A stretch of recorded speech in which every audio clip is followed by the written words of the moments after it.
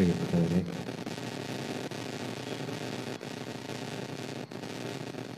സ്വതന്ത്ര ഇന്ത്യയിൽ ഗാന്ധിജി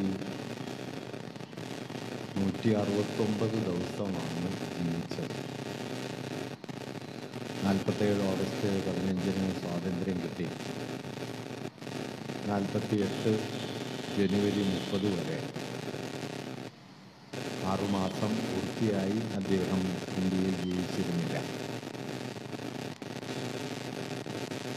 അതിനിടയിൽ 48 ഒക്ടോബർ 2 അദ്ദേഹത്തിൻ്റെ ജന്മദിനമായിരുന്നു. അന്ന് പ്രാർത്ഥനായോഗത്തിൽ ഗാന്ധിജി സംസാരിച്ച് തുടങ്ങുന്നത് ജീവിച്ചിരിക്കുന്നു എന്നോർത്ത് ഞാൻ ലജ്ജിക്കുന്നു എന്ന് പറഞ്ഞിട്ടാണ്.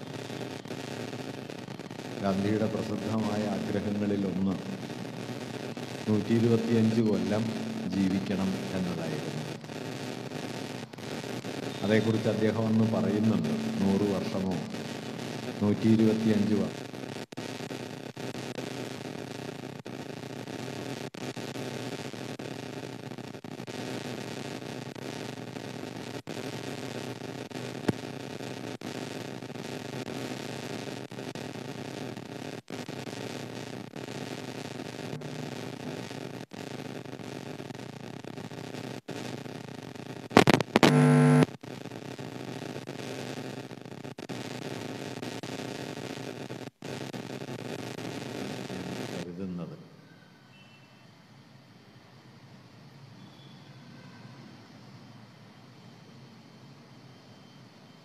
അവസാന കാലത്ത് പ്രാർത്ഥനായോഗങ്ങളിൽ ഗാന്ധിജി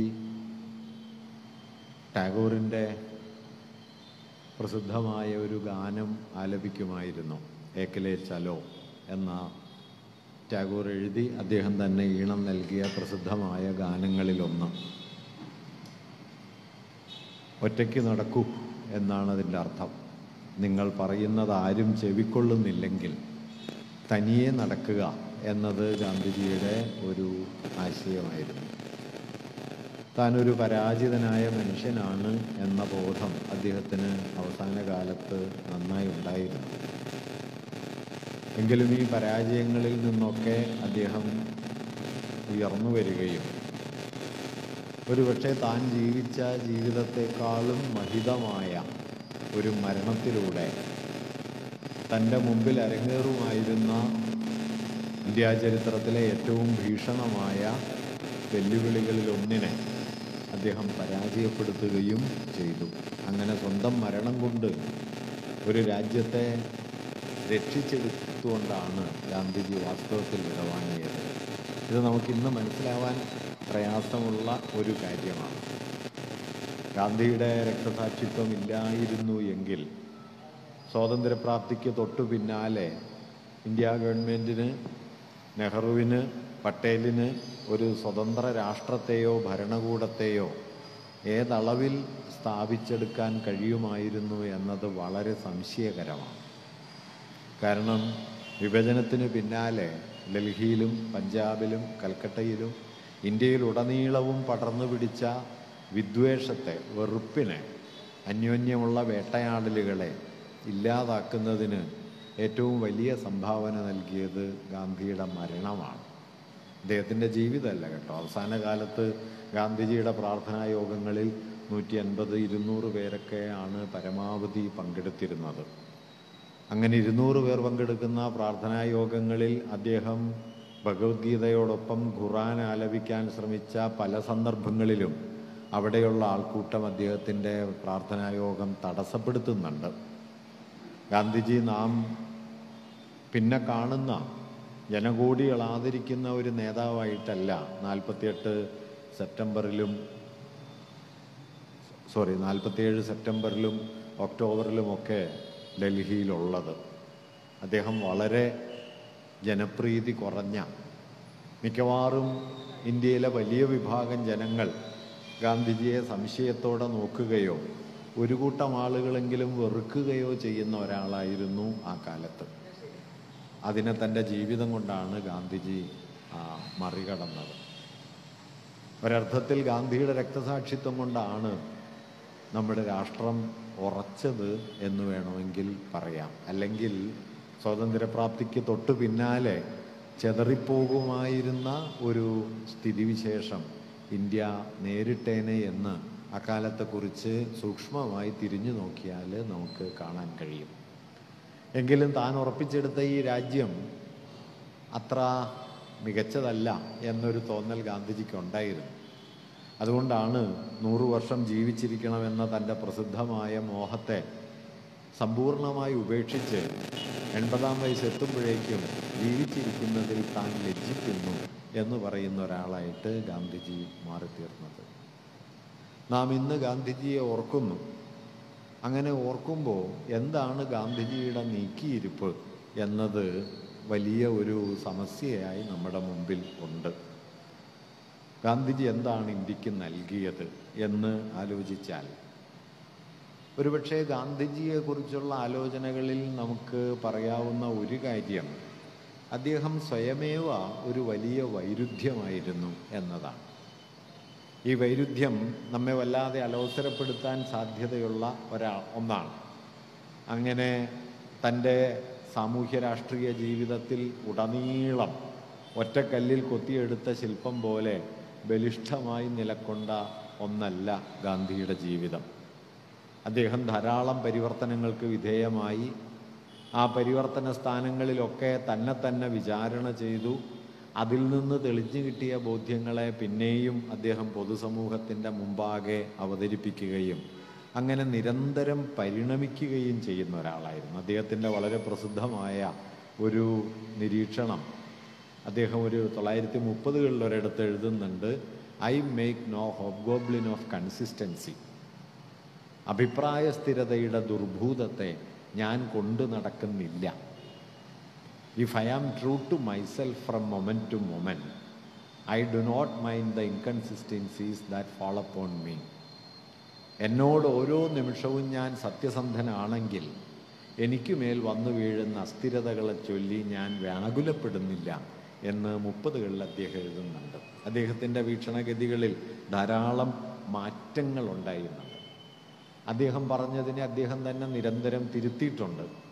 അതുകൊണ്ട് അദ്ദേഹം തിരുത്തിയ അഭിപ്രായങ്ങൾക്ക് മുമ്പുള്ള അഭിപ്രായങ്ങൾ എടുത്ത് ഗാന്ധിജി ഒരു മതവർഗീയവാദിയാണെന്നോ സാമ്രാജ്യത്വ ചാരനാണെന്നോ ഒക്കെ സ്ഥാപിക്കാൻ വളരെ എളുപ്പമാണ്. അത് നമ്മുടെ നാട്ടിൽ ധാരാളം പേർ ചെയ്യുന്നുണ്ട്. വളരെ പ്രസിദ്ധമായ ഉദാഹരണം അനിഹിലേഷൻ ഓഫ് കാസ്റ്റിന് അരുന്ധതി റോയ് എഴുതിയ ആമുഖ പഠനമാണ്.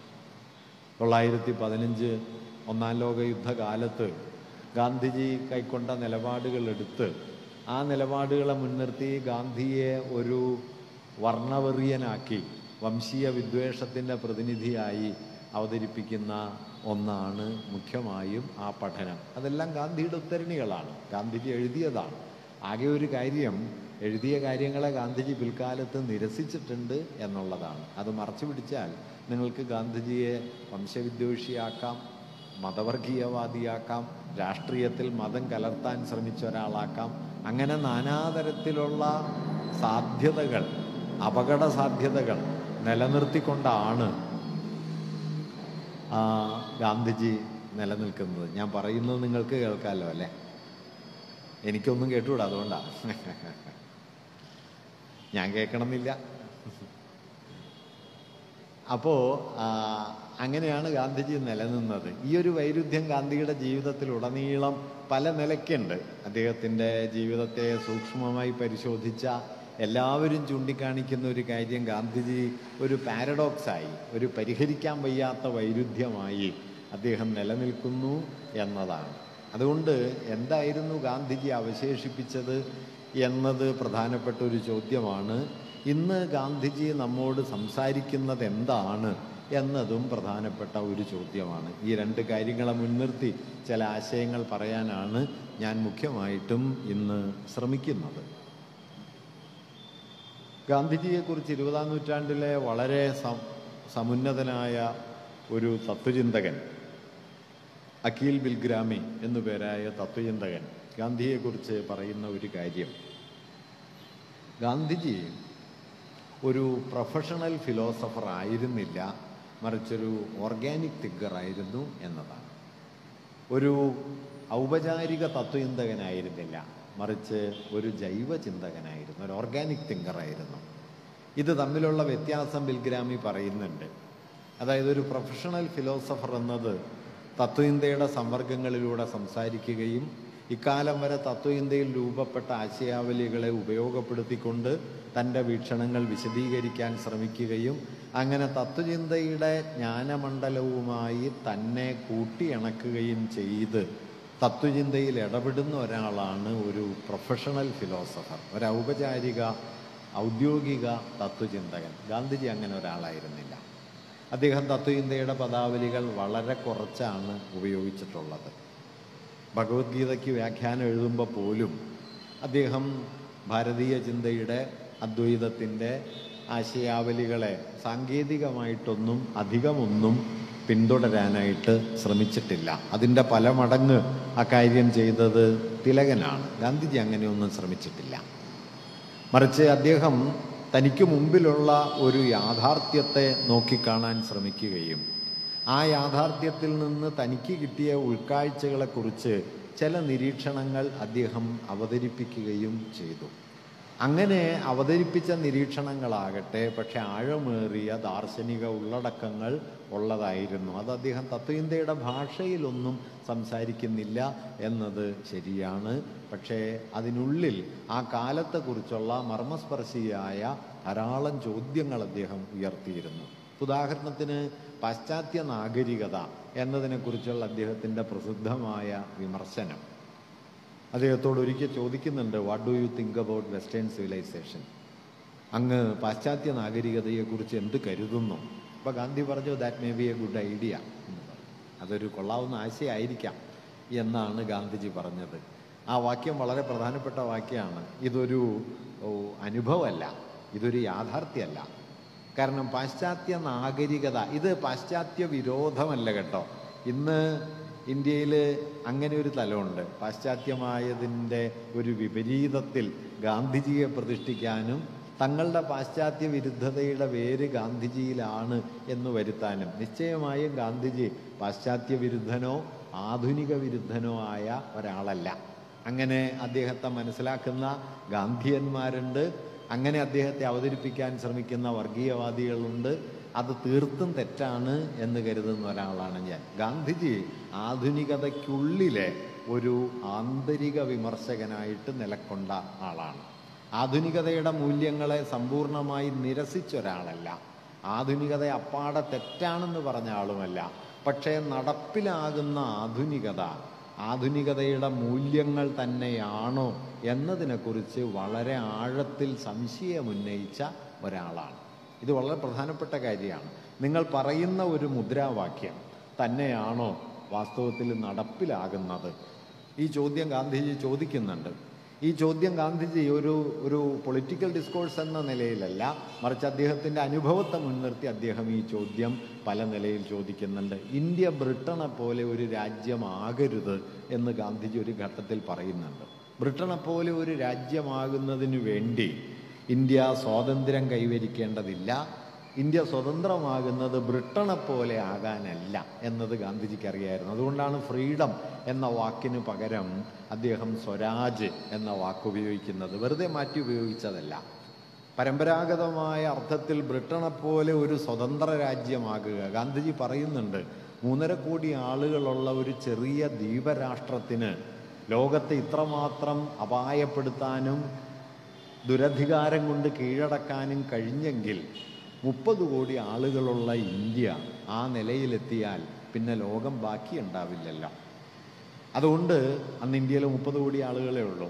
അതുകൊണ്ട് ബ്രിട്ടൻ്റെ അതേ മാതൃകയിലുള്ള ഒരു സ്വതന്ത്ര രാജ്യമായി ഇന്ത്യ മാറേണ്ടതില്ല എന്നതായിരുന്നു ഗാന്ധിയുടെ ഒരു കാഴ്ചപ്പാട്. ഇത് വളരെ പ്രധാനപ്പെട്ട ഒരു കാര്യമാണ്. കാരണം പാശ്ചാത്യ നാഗരികതയും അത് ജന്മം നൽകിയ രാഷ്ട്രസങ്കല്പവും അടിസ്ഥാനപരമായി ചില വൈരുദ്ധ്യങ്ങളെ ഉൾക്കൊള്ളുന്നുണ്ട് എന്ന് ഗാന്ധിജി തിരിച്ചറിയുന്നുണ്ട്. അദ്ദേഹം ഒരു പൊളിറ്റിക്കൽ ഫിലോസഫർ എന്ന നിലയിൽ അദ്ദേഹം ഇത് തത്വചിന്താപരമായിട്ടൊന്നും വിശദീകരിച്ചിട്ടില്ല.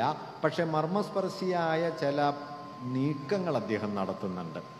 അതിലൊന്ന് ഈ മനുഷ്യനെ കുറിച്ചുള്ള പാശ്ചാത്യ ചിന്തയിൽ വികസിച്ചു വന്ന ഒരു അടിസ്ഥാന കാഴ്ചപ്പാടാണ്. ഇപ്പോൾ 19-20 നൂറ്റാണ്ടുകളിലായിട്ട് പടിഞ്ഞാറൻ ഭരണകൂടങ്ങളുടെ ഒരു അടിസ്ഥാന യുക്തിയെ രൂപപ്പെടുത്തിയത് തോമസ് ഹോബ്സ് എന്ന് പറയുന്ന രാഷ്ട്രമീമാംസാ ചിന്തകനാണ്. തോമസ് ഹോബ്സ് കരുതിയത് ഓരോ മനുഷ്യനും അടിസ്ഥാനപരമായി സ്വാർത്ഥനാണ് എന്നാണ്. മനുഷ്യർ സ്വാർത്ഥരാണ്. അതുകൊണ്ട് ഞാൻ ജീവിക്കുന്നത് എൻ്റെ സ്വാർത്ഥത്തിൻ്റെ സാക്ഷാത്കാരത്തിനാണ്. നമ്മൾ ഓരോരുത്തരും ജീവിക്കുന്നത് നമ്മുടെ അഭീഷ്ടങ്ങളെ, അഭിലാഷങ്ങളെ സാക്ഷാത്കരിക്കാനാണ്. എൻ്റെ അഭിലാഷത്തിൻ്റെ സാക്ഷാത്കാരത്തിന് വേണ്ടി ഞാൻ പ്രവർത്തിക്കുമ്പോൾ ഫലത്തിൽ അത് നിങ്ങളുടെ ആഗ്രഹങ്ങൾക്കും നിങ്ങളുടെ സ്വാതന്ത്ര്യത്തിനും എതിരായ ഒരു കടന്നാക്രമണമായിത്തീരും. അതുകൊണ്ട് മനുഷ്യപ്രകൃതം, മനുഷ്യൻ്റെ അടിസ്ഥാന പ്രകൃതം എന്താണ് എന്നതിനെക്കുറിച്ച് ഹോബ്സിൻ്റെ പ്രസിദ്ധമായ ഒരു നിരീക്ഷണം എന്താണെന്ന് വെച്ചാൽ ഓൾ എഗെയിൻസ്റ്റ് ഓൾ. എല്ലാവരും എല്ലാവർക്കും എതിരാണ്. ഞാൻ ഒഴികെ എല്ലാവർക്കും എതിരാണ്. നിങ്ങൾ ഒഴികെ എല്ലാവർക്കും എതിരാണ്. എല്ലാവരും എല്ലാവർക്കും എതിരാണ്. ഇതാണ് മനുഷ്യാവസ്ഥയുടെ അടിസ്ഥാന സ്വഭാവം. ഇത് പരിഹരിക്കാൻ, ഇതുണ്ടാക്കുന്ന വലിയ അനാർക്കി, ഇതുണ്ടാക്കുന്ന വലിയ കലാപങ്ങൾ, ഇത് പരിഹരിക്കാൻ നമ്മൾ എന്ത് ചെയ്യുന്നു? നമുക്കെത്രത്തോളം സ്വാതന്ത്ര്യമാകാം എന്നതിന് ഒരു വ്യവസ്ഥയുണ്ടാക്കി ആ വ്യവസ്ഥയെ നടപ്പിലാക്കാനുള്ള അധികാരത്തെ നമുക്ക് മുകളിലുള്ള ഒരു ഭരണകൂടത്തിന് നാം നൽകുന്നു. അങ്ങനെ എൻ്റെ സ്വാതന്ത്ര്യം നിങ്ങളുടെ സ്വാതന്ത്ര്യത്തിനെതിരാകാതെ നിയന്ത്രിക്കാൻ, അഥവാ എൻ്റെ സ്വാതന്ത്ര്യത്തെ പിടിച്ചു കെട്ടി നിങ്ങളുടെ സ്വാതന്ത്ര്യത്തെയും പിടിച്ചു കെട്ടി സമൂഹ ജീവിതത്തെ ഭദ്രമാക്കാൻ വേണ്ടി ഞാൻ എൻ്റെ സ്വാതന്ത്ര്യം ഭരണകൂടത്തിന് അടിയറ വയ്ക്കുന്നു, നിങ്ങൾ നിങ്ങളുടെ സ്വാതന്ത്ര്യവും ഭരണകൂടത്തിന് അടിയറ വയ്ക്കുന്നു. നമ്മയൊക്കെ നേർവഴിക്ക് നടത്തുന്ന ഒരു അധീശ ശക്തിയായിട്ട് സ്റ്റേറ്റ് ഉയർന്നു വരുന്നു. അതുകൊണ്ട് പാശ്ചാത്യ നാഗരികതയിലെ ഭരണകൂട സങ്കല്പത്തിൻ്റെ പിന്നിൽ മനുഷ്യർ അടിസ്ഥാനപരമായി സ്വാർത്ഥരാണെന്നും ഈ സ്വാർത്ഥം എല്ലാവരെയും എല്ലാവർക്കും എതിരാക്കി മാറ്റുന്നുണ്ടെന്നും അങ്ങനെ എല്ലാവരെയും എല്ലാവർക്കും എതിരാക്കി മാറ്റുന്ന ഒരു സംവിധാനത്തിനുള്ളിൽ സാമൂഹ്യ ജീവിതം ഭദ്രമാകാൻ വേണ്ടി നാം തന്നെ നമ്മുടെ സ്വാതന്ത്ര്യത്തെ ഭരണകൂടത്തിന് അടിയറ വയ്ക്കുന്നതാണ് ആധുനിക ഭരണകൂടത്തിൻ്റെ അടിസ്ഥാന സ്വഭാവമെന്നുമാണ് തോമസ് ഹോബ്സിനെ പോലെയുള്ള രാഷ്ട്രീയ ചിന്തകർ കൊണ്ടുവന്ന ഭരണകൂട സങ്കല്പം. ഗാന്ധിജി ഇതിനോട് യോജിച്ചിരുന്നില്ല. ഗാന്ധിജി കരുതിയത്, അദ്ദേഹം പറഞ്ഞത്, മനുഷ്യരിൽ സ്വാർത്ഥമുണ്ട് എന്നുള്ളത് ശരിയാണ്. പക്ഷേ മനുഷ്യരിൽ സ്വാർത്ഥമുള്ളതുപോലെ തന്നെ മനുഷ്യരിൽ പരിത്യാഗമുണ്ട്, സാക്രിഫൈസിനുണ്ട്. സെൽഫിഷ്നെസ് മാത്രമല്ല, സാക്രിഫിഷ്യൽ വാല്യൂസ്, പരിത്യാഗം എന്ന മൂല്യം മനുഷ്യരിലുണ്ട്. അത് രക്തസാക്ഷികളായിത്തീരുന്ന വലിയ മനുഷ്യരിൽ മാത്രമല്ല, അന്യജീവൻ ഉതകി സ്വജീവിതം ധന്യമാക്കും എന്ന് നാരായണ ഗുരു പറയുന്ന വലിയ മനുഷ്യരിൽ മാത്രമല്ല, മറിച്ച് എല്ലാ മനുഷ്യരിലും ഈ പരിത്യാഗമുണ്ട്. ആ പരിത്യാഗത്തിൻ്റെ ഏറ്റവും മൂർത്തമായ മാനുഷിക ആവിഷ്കാരമായിട്ട് ഗാന്ധിജി കണ്ട രണ്ട് മൂല്യങ്ങൾ, ഒന്ന് സ്നേഹമാണ്, മറ്റൊന്ന് വാത്സല്യമാണ്. സ്നേഹത്തിലും വാത്സല്യത്തിലും നിങ്ങളെ ത്യജിച്ചിട്ട് നിങ്ങൾക്കപ്പുറമുള്ളതിന് വേണ്ടി നിങ്ങളെ കൈയൊഴിയുന്ന ഒരടിസ്ഥാനമുണ്ട്, അല്ലെങ്കിൽ സ്നേഹിക്കാൻ പറ്റില്ല. KGSൻ്റെ ഒരു സമീപകാല കവിതയുണ്ട്, ആരോടാണ് ഏറ്റവും കൂടുതൽ സ്നേഹം? എന്നോട്. അത് കഴിഞ്ഞാലോ? അത് കഴിയുന്നില്ലല്ലോ എന്നാണ് KGS ആ കവിതയിൽ പറയുന്നത്. ആ കാലത്തെക്കുറിച്ചല്ല, മറിച്ച് നമുക്ക് പുറത്തുള്ള ആരെങ്കിലുമൊക്കെ സ്നേഹിക്കുന്ന മനുഷ്യരെ കുറിച്ചാണ് ഗാന്ധിജി പറയുന്നത്, ഇയാളെക്കുറിച്ചല്ല. അപ്പോൾ ഈ സ്നേഹിക്കുക എന്ന് പറയുന്ന സമയത്ത് വാത്സല്യത്തിൽ അത് എളുപ്പം മനസ്സിലാവും. വാത്സല്യം എന്ന് പറഞ്ഞാൽ നിങ്ങളല്ലാത്ത ഒന്നിനേക്ക് നിങ്ങൾ കടന്നു നിൽക്കലാണ്. അതുകൊണ്ട് പരിത്യാഗത്തിൻ്റെ മൂല്യങ്ങൾ മനുഷ്യരിലുണ്ട്. അത് സ്നേഹവാത്സല്യങ്ങൾ മുതൽ രക്തസാക്ഷികളായിത്തീരുന്ന മനുഷ്യരിൽ വരെ അടിസ്ഥാനപരമായിട്ടുള്ളത് പരിത്യാഗത്തിൻ്റെ മൂല്യമാണ്. തന്നെ ഉപേക്ഷിക്കാനുള്ള തൻ്റെ ശേഷിയാണ്. അങ്ങനെ തന്നെ ഉപേക്ഷിക്കാനുള്ള തൻ്റെ ശേഷി മനുഷ്യനുണ്ട് എന്നിരിക്കെ, അഥവാ സാക്രിഫിഷ്യൽ എന്ന് വിളിക്കാവുന്ന പരിത്യാഗത്തിൻ്റെ ഒരു മൂല്യം മനുഷ്യർക്കുണ്ട് എന്നിരിക്കെ അതിനെ മതിക്കാതെ മനുഷ്യരിലുള്ള സ്വാർത്ഥത്തെ മാനുഷികതയുടെ അടിസ്ഥാന മൂല്യമായി കണ്ടുകൊണ്ടാണ് പാശ്ചാത്യ നാഗരികത കെട്ടിപ്പടുക്കപ്പെട്ടിട്ടുള്ളത്. അതുകൊണ്ട് അടിസ്ഥാനപരമായി അത് മനുഷ്യവിരുദ്ധമാണ് എന്നതായിരുന്നു ഗാന്ധിയുടെ പൊസിഷൻ. ഇത് ചെറിയ നിരീക്ഷണമൊന്നുമല്ല. വാസ്തവത്തിൽ പാശ്ചാത്യ നാഗരികതയ്ക്കെതിരെയുള്ള ഏറ്റവും ആഴമുള്ള വിമർശനമാണ് ഗാന്ധിജി ഉയർത്തുന്നത്. കാരണം മനുഷ്യരെ എക്സ്ക്ലൂസീവായി കാണുക. എക്സ്ക്ലൂസീവ് എന്ന് പറഞ്ഞു കഴിഞ്ഞാൽ പ്രവർജകമായി, ഞാനല്ലാത്തതെല്ലാം എനിക്ക് പുറത്താണ് എന്ന് കരുതുക, നിങ്ങളല്ലാത്തതെല്ലാം നിങ്ങൾക്ക് പുറത്താണെന്ന് കരുതുക.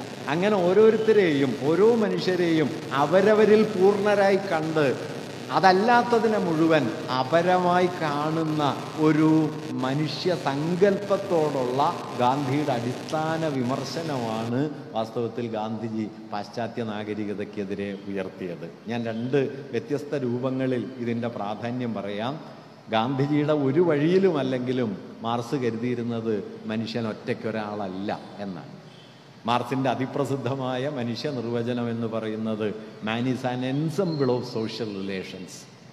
മനുഷ്യൻ സമൂഹ ബന്ധങ്ങളുടെ സമുച്ചയമാണ്. ഞാൻ എന്നത് ഞാനല്ല, ഞാൻ എന്നത് ഈ ലോകവുമായി ഞാൻ പുലർത്തുന്ന ബന്ധങ്ങളുടെ ആകത്തുകയാണ്.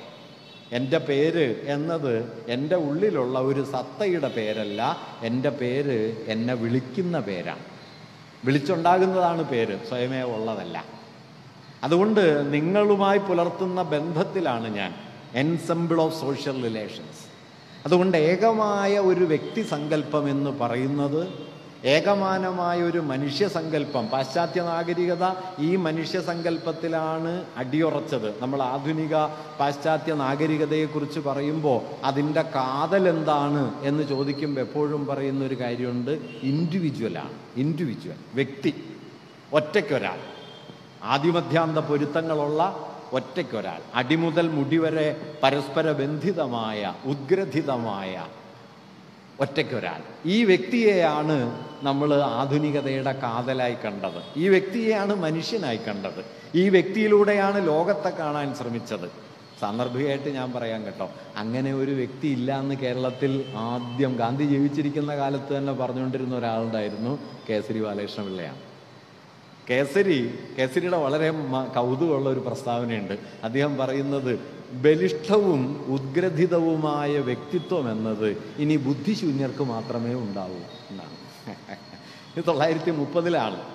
ബലിഷ്ഠമായ വ്യക്തിത്വം എന്നത് ഇനി ബുദ്ധിശൂന്യർക്ക് മാത്രമേ ഉണ്ടാകൂ എന്ന് 1930-കളിൽ തന്നെ കേസരി പറയുന്നു. ഞാനത് ആലോചിക്കാറുണ്ട്. 1930-കളിൽ വാസ്തവത്തിൽ നാടുവാഴുത്തത്തിൽ നിന്ന് ആധുനികതയിലേക്ക് കേരളം പതിയെ പതിയെ രൂപപ്പെട്ടു വരുന്നതേ ഉള്ളൂ. ആധുനിക വ്യക്തി ഉണ്ടായി തുടങ്ങിയിട്ടേ ഉള്ളൂ ഇവിടെ. അപ്പോഴേക്കും കേസരി കയറി പറഞ്ഞു, ഇത് ബുദ്ധിശൂന്യരുടെ ഒരു ഏർപ്പാടാണ്, ബുദ്ധിയുള്ളവർക്ക് ഒരു ആദിമധ്യാന്ത പൊരുത്തമുള്ള ബലിഷ്ഠ വ്യക്തിത്വമൊന്നും ഉണ്ടാവുക സാധ്യമല്ല. എന്തായാലും ഞാൻ പറഞ്ഞു വന്നത്, ഈ മാർക്സ് ഉന്നയിക്കുന്ന ഈ വിമർശനം ഉണ്ടല്ലോ, ഇതൊരു കേവലതയല്ല, ഇത് പരസ്പര ബന്ധങ്ങളുടെ, സാമൂഹിക ബന്ധങ്ങളുടെ ഒരു ആകത്തുകയാണ് എന്ന മനുഷ്യാവസ്ഥയെക്കുറിച്ചുള്ള മാർക്സിൻ്റെ ഒബ്സർവേഷനോട് ഒരു നിലയ്ക്ക് ചേർന്ന് നിൽക്കുന്നതാണ്. ഈ സാക്രിഫിഷ്യൽ വാല്യൂസിലാണ് ഉന്നേണ്ടത്, സെൽഫിഷ്നെസ്സിലല്ല എന്ന ഗാന്ധിയുടെ വാദം. കാരണം മനുഷ്യരിൽ ഇത് രണ്ടുമുണ്ട്. ഇത് രണ്ടുമുണ്ട്. ഇപ്പോൾ പ്രകൃതി നിർദ്ധാരണം, ഈ പരിണാമ സിദ്ധാന്തം ഡാർവിൻ അവതരിപ്പിച്ച സമയത്ത് എംഗൽസ് അതിനോട് ഉയർത്തുന്ന വിമർശനത്തിൽ എംഗൽസ് പറയുന്ന ഒരു കാര്യം, എന്തുകൊണ്ടാണ് ഈ സ്ട്രഗിൾ ഫോർ എക്സിസ്റ്റൻസ്, നിലനിൽപ്പിനുള്ള സമരം എന്നതിനെ ഡാർവിൻ ഊന്നി പറയുന്നത്? വാസ്തവത്തിൽ പ്രകൃതിയിലേക്ക് നോക്കിയാൽ ജന്തുജാലങ്ങൾ തമ്മിൽ കലഹിക്കുന്നത് പോലെ ജന്തുജാലങ്ങൾ തമ്മിൽ പൂരിപ്പിക്കുന്നുണ്ട്. അല്ലാതെ കലഹം മാത്രമല്ല, ഒരു ജന്തു മറ്റൊന്നിന് തുണയായിത്തീരുന്നുണ്ട്, ഒരു സസ്യം മറ്റൊരു സസ്യത്തിന് തുണയായിത്തീരുന്നുണ്ട്. ഇപ്പം സമീപകാലത്ത് പീറ്റർ ഹോളിബൻ്റെ ഗംഭീരമായ പുസ്തകം വന്നല്ലോ, ഹിഡൻ ലൈഫ് ഓഫ് ട്രീസ് എന്ന് പറഞ്ഞിട്ട്. വേരുകൾ കൊണ്ട് എന്താ പറയുക, വീരാൻകുട്ടിയുടെ കവിതയിൽ പറയും, വേരുകൾ കൊണ്ട് കെട്ടിപ്പിടിക്കുന്നു, ഇലകൾ തമ്മിൽ തുടരുതെന്ന് കരുതി നാം അകറ്റി നട്ട മരങ്ങൾ എന്ന് പറയും. വേരുകൾ കൊണ്ട് കെട്ടിപ്പിടിക്കും. അത് പീറ്റർ ഹോളിവൻ പിന്നീട് അത് തെളിയിക്കുന്നുണ്ട്. ഒരു മരത്തിന് ക്ഷീണം വന്നാൽ അതിനാവശ്യമായ ജൈവബലം മറ്റു മരങ്ങൾ വേരുകളിലൂടെ കൈമാറി ഈ മരത്തെ വളർത്തിയെടുക്കുന്നതിൻ്റെ വളരെ വിപുലമായ ചിത്രം ഈ Peter ഹോളിവൻ്റെ പുസ്തകത്തിലുണ്ട്. Hidden life of trees എന്ന് പറയുന്ന അദ്ദേഹത്തിൻ്റെ ഗ്രന്ഥത്തിൽ. ഇങ്ങനെ മരങ്ങൾ മുതൽ ജന്തുജാലങ്ങൾ വരെ സർവ്വതിലും അന്യോന്യ ആശ്രയത്തിൻ്റെ ഒരു തലമുണ്ട്, അന്യോന്യ ശത്രുതയുടെ തലം മാത്രമല്ല. എങ്കൽസ് ഉന്നയിച്ച ചോദ്യം, ഇങ്ങനെ പരസ്പര പൂരകത്വവും പരസ്പര വൈരുദ്ധ്യവും ജന്തുജാലങ്ങൾക്കിടയിലുണ്ട് എന്നിരിക്കെ ഈ പൂരകത്വത്തെ കാണാതെ വൈരുദ്ധ്യത്തെ തൻ്റെ സിദ്ധാന്തത്തിൻ്റെ കേന്ദ്രത്തിലേക്ക് എന്തുകൊണ്ട് ഡാർവിൻ കൊണ്ടുവരുന്നു എന്ന ചോദ്യം അദ്ദേഹം ഉയർത്തുന്നത് ഈ പരിണാമ സിദ്ധാന്തം രൂപപ്പെട്ട ഒരു ചരിത്ര സന്ദർഭം മുതലാളിത്തത്തിൻ്റെതാണ്. അവിടെ കമ്പോളത്തിൽ വിപണിയിൽ ചരക്കുകൾ തമ്മിലുള്ള നിരന്തര മത്സരമാണ് അതിൻ്റെ യുക്തി എന്നതുകൊണ്ടാണ്. അത് മറ്റൊരു വിഷയമാണ്, ഞാൻ സാന്ദർഭികമായി പറഞ്ഞു എന്നേ ഉള്ളൂ. അപ്പോൾ വ്യക്തികളിൽ, മനുഷ്യരിൽ സാക്രിഫിഷ്യലായ പരിത്യാഗത്തിൻ്റെ മൂല്യങ്ങളും ശത്രുതയുടെ സ്വാർത്ഥത്തിൻ്റെ മൂല്യങ്ങളും ഉള്ളതിൽ സ്വാർത്ഥത്തെ മനുഷ്യാവസ്ഥയുടെ ആധാരമാക്കുന്നത് ശരിയല്ല എന്നായിരുന്നു ഗാന്ധിയുടെ വാദം. അതിൽ മാർക്സിൽ നിന്ന് തുടരുന്ന ഒരു വഴിയുണ്ട് എന്നാണ് ഞാൻ പറഞ്ഞു വരുന്നത്. ഒരുപക്ഷെ ഗാന്ധിയുടെ പരമശത്രുവായി നമ്മളൊക്കെ കരുതുന്ന ഡോക്ടർ അംബേദ്കർ, അദ്ദേഹത്തിൻ്റെ അവസാന കാലത്തെ പ്രധാന രചന ബുദ്ധ ആൻഡ് ഹിസ് ധർമ്മ എന്ന ഗ്രന്ഥമാണ്. ആ ഗ്രന്ഥത്തിൽ അദ്ദേഹം പറയുന്ന ഒരു കാര്യം, ഞാൻ സാഹോദര്യം, ഫ്രറ്റേണിറ്റി എന്ന ആശയത്തെ ഇന്ത്യൻ ഭരണഘടനയിലെ ആമുഖത്തിൽ അംബേദ്കറായി കൂട്ടിച്ചേർത്ത പ്രധാനപ്പെട്ട ആശയങ്ങളിലൊന്ന് ഫ്രറ്റേണിറ്റി എന്നുള്ളതാണ്. ബാക്കിയുള്ളതൊക്കെ നെഹ്റു അവതരിപ്പിച്ച ഒബ്ജക്റ്റീവ് റെസൊല്യൂഷൻസിലുണ്ട്. അതിൻ്റെ ലക്ഷ്യപ്രമേയത്തിലുള്ളത് തന്നെയാണ് ഏതാണ്ട് ബാക്കി എല്ലാ കാര്യങ്ങളും. പക്ഷേ ലക്ഷ്യപ്രമേയത്തിലില്ലാത്ത ഭരണഘടനയുടെ ആമുഖത്തിൻ്റെ പലതരത്തിലുള്ള കരടുകളിൽ എവിടെയും വന്നിട്ടില്ലാത്തൊരാശയം അംബേദ്കറായിട്ട് ഭരണഘടനയിൽ കൂട്ടിച്ചേർക്കുന്നത് ഫ്രറ്റേണിറ്റി എന്ന ആശയമാണ്. ആ ഫ്രറ്റേണിറ്റി അംബേദ്കർ വിശദീകരിക്കുന്നത് dignity of the individual and the unity and integrity of the nation എന്നാണ്. ഈ ഫ്രറ്റേണിറ്റി, ആ നിലയിൽ ഫ്രറ്റേണിറ്റി എന്ന് പറയുന്ന അംബേദ്കറുടെ വലിയൊരു സംഭാവനയായിട്ട് പിന്നീട് ഭരണഘടനാ ചിന്തകന്മാർ പറയുന്നുണ്ട്. ആ ഫ്രറ്റേണിറ്റിയെക്കുറിച്ച് പറയുന്ന സമയത്ത് അംബേദ്കർ പിന്നീട് മന്ത്രിസഭയിൽ നിന്ന് അദ്ദേഹം രാജിവെച്ചതിന് ശേഷം 1953 BBC-ക്ക് നൽകിയ ഒരു ഇൻ്റർവ്യൂവിലും പിന്നീട് ബുദ്ധ ആൻഡ് ഹിസ് ധർമ്മ എന്ന പേരിൽ അദ്ദേഹം എഴുതിയ പ്രബന്ധത്തിലും അദ്ദേഹം പറയുന്നൊരു കാര്യം, വാസ്തവത്തിൽ ഈ ഫ്രറ്റേണിറ്റി എന്ന വാക്കല്ല വേണ്ടത്, മറിച്ച് നമ്മൾ ഉപയോഗിക്കേണ്ട വാക്ക് മൈത്രി എന്നാണ്. വളരെ പ്രധാനപ്പെട്ട വാക്കാണ് മൈത്രി. ബുദ്ധൻ്റെ പ്രധാനപ്പെട്ട മൂല്യങ്ങളിലൊന്നാണല്ലോ മൈത്രി, അഹിംസ, കരുണ, അസ്തേയം, അപരിഗ്രഹം എന്നെല്ലാം പറയുന്നത്. ഈ മൂല്യങ്ങളിൽ മൈത്രിയാണ് ഉപയോഗിക്കുന്നത്. എന്നിട്ട് ഈ മൈത്രി എന്ന ആശയത്തെ അദ്ദേഹം അവിടെ വിവരിക്കുന്നതിന് നാല് സ്വഭാവങ്ങൾ അദ്ദേഹം പറയുന്നുണ്ട്. ഒന്ന്, സർവചരാചരങ്ങളോടുമുള്ള നിരുപാധികമായ സ്നേഹമാണ്. 2, എല്ലാറ്റിലേക്കും തുറന്നിരിക്കുന്ന മനസ്സാണ്. 3, തനിക്ക് കൈവന്ന ആഹ്ലാദം ലോകത്തിന് മുഴുവൻ കൈവരണമെന്ന സമർപ്പണ ബോധമാണ്. 4, ആരോടുമുള്ള വെറുപ്പില്ലായ്മയാണ്. എന്നിട്ട് അദ്ദേഹം പറയുന്നുണ്ട്, ഈ മൂല്യങ്ങൾ മൈത്രിയിലല്ലാതെ നിങ്ങൾക്ക് എവിടെയാണ് കാണാൻ കഴിയുക എന്ന് വികാരനിർഭരമായി. അംബേദ്കറുടെ സാധാരണ ഭാഷ വളരെ പോളമിക്കലാണ്. അതിൽ നിന്നൊക്കെ വളരെ വ്യത്യസ്തമായൊരു ഭാഷയിൽ അംബേദ്കർ എഴുതുന്നത് നമുക്കിതിൽ കാണാൻ കഴിയും. അംബേദ്കർ അവിടെ എന്താണ് ചെയ്യുന്നത്? അംബേദ്കർ ചെയ്യുന്നത് വാസ്തവത്തിൽ പാശ്ചാത്യ രാഷ്ട്രതന്ത്രത്തിലെ ഒരു അടിസ്ഥാന വൈരുദ്ധ്യത്തെ പരിഹരിക്കാനുള്ള, മറികടക്കാനുള്ള ഒരു ശ്രമമാണ് അംബേദ്കർ അവിടെ നടത്തുന്നത്. എന്താണ് ആ ശ്രമം? അതെന്താണെന്ന് വെച്ച് കഴിഞ്ഞാൽ, ആധുനിക ജനാധിപത്യത്തിൻ്റെ കാതൽ അല്ലെങ്കിൽ ആധുനിക സമൂഹത്തിൻ്റെ കാതൽ എന്ന് നാം കരുതുന്ന ജ്ഞാനോദയ മൂല്യങ്ങളുണ്ടല്ലോ, ജ്ഞാനോദയ മൂല്യങ്ങൾ ലിബർട്ടി, ഇക്വാലിറ്റി ആൻഡ് ഫ്രറ്റേണിറ്റി എന്ന മൂല്യങ്ങളാണ്. സ്വാതന്ത്ര്യം, സമത്വം, സാഹോദര്യം. ഈ മൂല്യങ്ങളെക്കുറിച്ചുള്ള ചർച്ച നമ്മൾ ധാരാളമായി കേൾക്കുന്നുണ്ട്.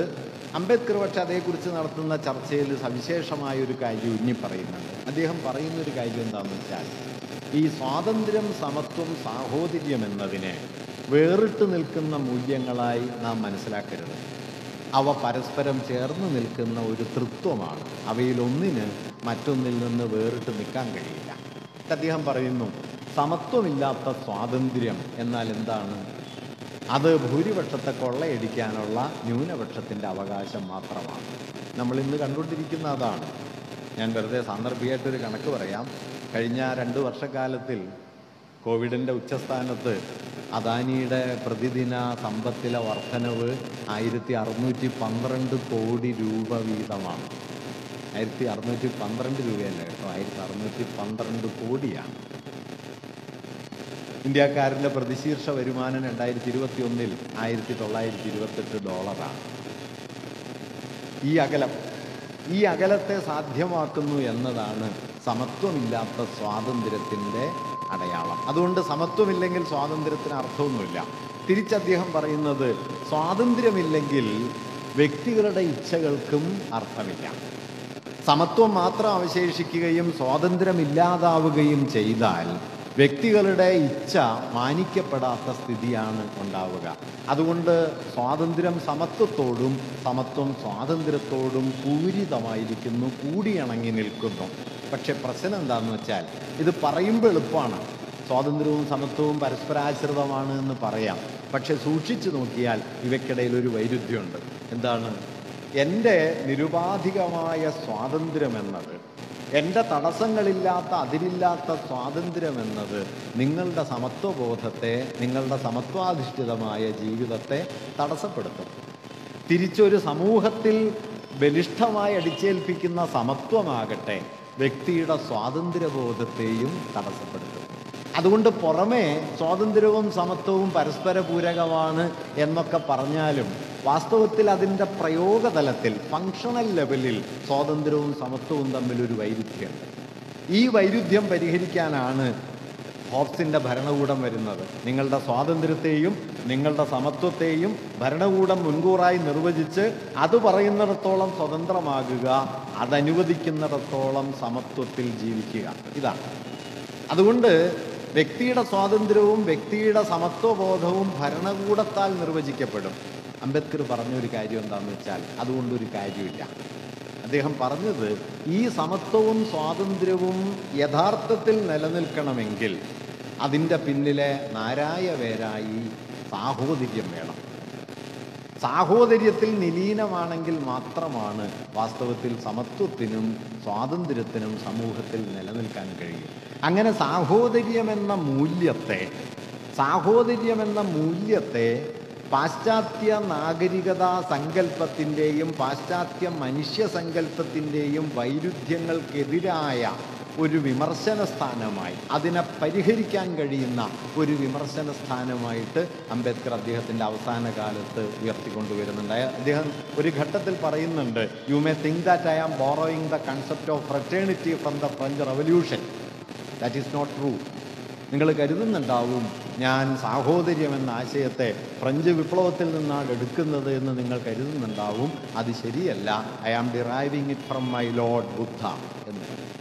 എൻ്റെ നാഥനായ ബുദ്ധനിൽ നിന്നാണ് ഞാനത് സ്വീകരിക്കുന്നത്. എന്നിട്ടാണ് അദ്ദേഹം പിന്നീട് സാഹോദര്യം എന്ന വാക്കുപോലുമല്ല, മൈത്രിയാണ് എന്ന് പറയും.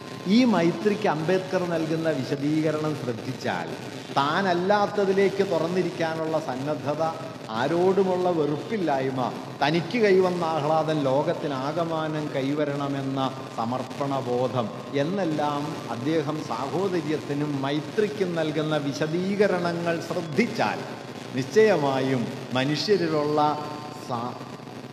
പരിത്യാഗമൂല്യം, സാക്രിഫിഷ്യൽ വാല്യൂസാണ് മനുഷ്യൻ്റെ ബലം, മനുഷ്യൻ്റെ സ്വാർത്ഥമല്ല എന്ന ഗാന്ധിയുടെ വാദത്തിൻ്റെ അടിവേര് നിങ്ങൾക്ക് അവിടെ കാണാൻ കഴിയും. നിങ്ങൾ പുറമേ കാണുന്ന ഗാന്ധി അംബേദ്കർ വൈരുദ്ധ്യത്തിൻ്റെ ഉള്ളടരിൽ വാസ്തവത്തിൽ പാശ്ചാത്യ നാഗരികതയുടെ കേവല വ്യക്തിവാദത്തോടും അതിൻ്റെ നാഗരികതാ യുക്തിയോടും വിയോജിക്കുന്ന 2 വലിയ ചിന്തകരെ കാണാൻ കഴിയും.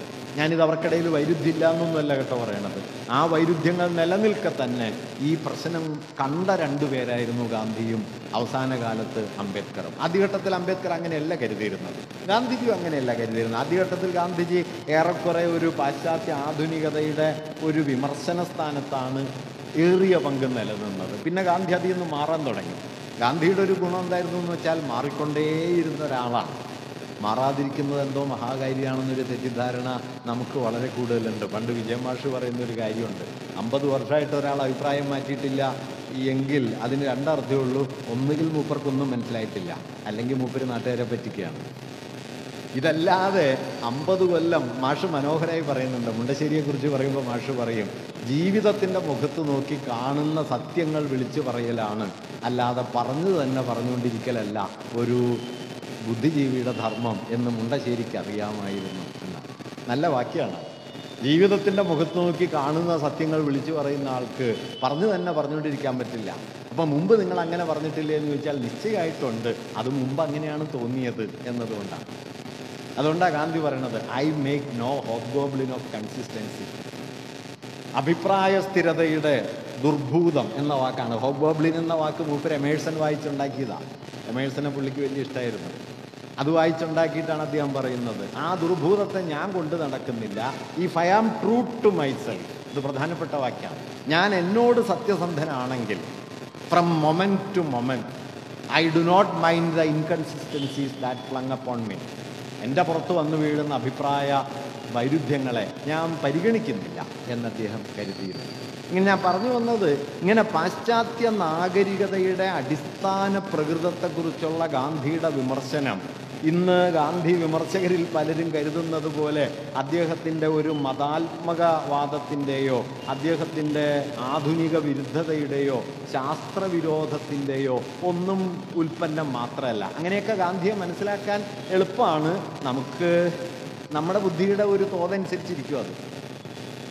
കാരണം ഗാന്ധിജി വളരെ ലളിതമായിട്ട് സംസാരിച്ച ആളാണ്. പക്ഷേ ലളിതമായി സംസാരിക്കുന്നു എന്നതിൻ്റെ അർത്ഥം പറഞ്ഞതൊക്കെ അത്ര ലളിതാണെന്നല്ല. ഒറ്റ വാക്യത്തിൽ പറയും, this world has enough to satisfy every once need but no once greed എന്ന് പറയും.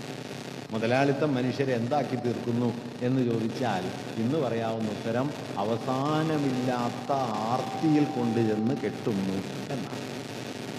ജയമാഷ് പറയും, വിഷ് മേക്കിംഗ് മെക്കാനിസം, അഭിലാഷ നിർമ്മാണം. ഈ അഭിലാഷം ഇങ്ങനെ പെരുപ്പിച്ചുകൊണ്ടിരിക്കും.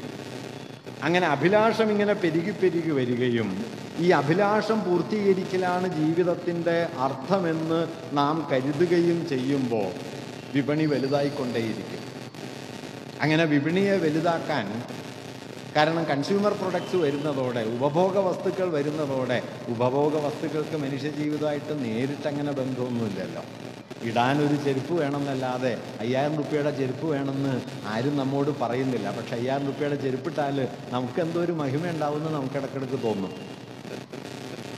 അതുകൊണ്ട് നിങ്ങൾ ഒരു പ്രത്യേക ബ്രാൻഡ് കണ്ണടയാണ് ധരിക്കുന്നത്, നിങ്ങൾ പ്രത്യേക ബ്രാൻഡ് ചെരുപ്പാണ്, പ്രത്യേക ബ്രാൻഡ് വസ്ത്രമാണ്, നിങ്ങളുടെ എല്ലാം ബ്രാൻഡഡ് ആണ്, നിങ്ങൾ മാത്രമാണ് ഒരു ബ്രാൻഡ് ഇല്ലാത്തത്, ബാക്കിയെല്ലാം ബ്രാൻഡ് ആയതുകൊണ്ട് നമുക്കും ഒരു മൂല്യം വരും എന്ന നമ്മുടെ തെറ്റിദ്ധാരണയെ ഉണ്ടാക്കിയെടുക്കുന്നതിൽ മൂലധനം വിജയിച്ചതാണ് കൺസ്യൂമർ ക്യാപിറ്റലിൻ്റെ വിജയം. ഇത് ഗാന്ധി കണ്ടിരുന്നു. This world has enough to satisfy every once need but no once greed എന്ന് അദ്ദേഹം പറയുന്നത്. അതുകൊണ്ടാണ് രാഷ്ട്രീയമായി ഗാന്ധിയുടെ കഠിന വിമർശകരായിരുന്ന ഇന്ത്യയിലെ കമ്മ്യൂണിസ്റ്റ് നേതാക്കളൊക്കെ ആദ്യകാലത്ത് ഗാന്ധിയൻ കമ്മ്യൂണിസ്റ്റുകളായിരുന്നു. ആ പേര് നിങ്ങൾ കേട്ടിട്ടുണ്ടാവുമല്ലോ. EMSനെ കുറിച്ച്, അച്യുതമേനോനെ കുറിച്ച്, ധാരാളം ആളുകളെ കുറിച്ച് പറയും ഗാന്ധിയൻ കമ്മ്യൂണിസ്റ്റുകളാണ്. ഗാന്ധിസം മാർക്സിസത്തിനെതിരാണ്. പക്ഷേ മാർക്സിസ്റ്റുകൾ ഗാന്ധിയന്മാരായിട്ട് ജീവിക്കുന്നു. അതിന് കാരണം വ്യക്തിജീവിതത്തിൻ്റെ സൂക്ഷ്മ ശരീരത്തിലേക്ക് കിനിഞ്ഞിറങ്ങുന്ന മുതലാളിത്തത്തിൻ്റെ ഉപഭോഗ യുക്തിയോട് ഗാന്ധി നടത്തിയ ഒരു ചെറുത്തുനിൽപ്പുണ്ട്, ഒരു ഇടഞ്ഞു നിൽപ്പുണ്ട്. അങ്ങനെയാണോ മുതലാളിത്തത്തോടെ ഇടയേണ്ടത് എന്നൊരാൾക്ക് ചോദിക്കാം.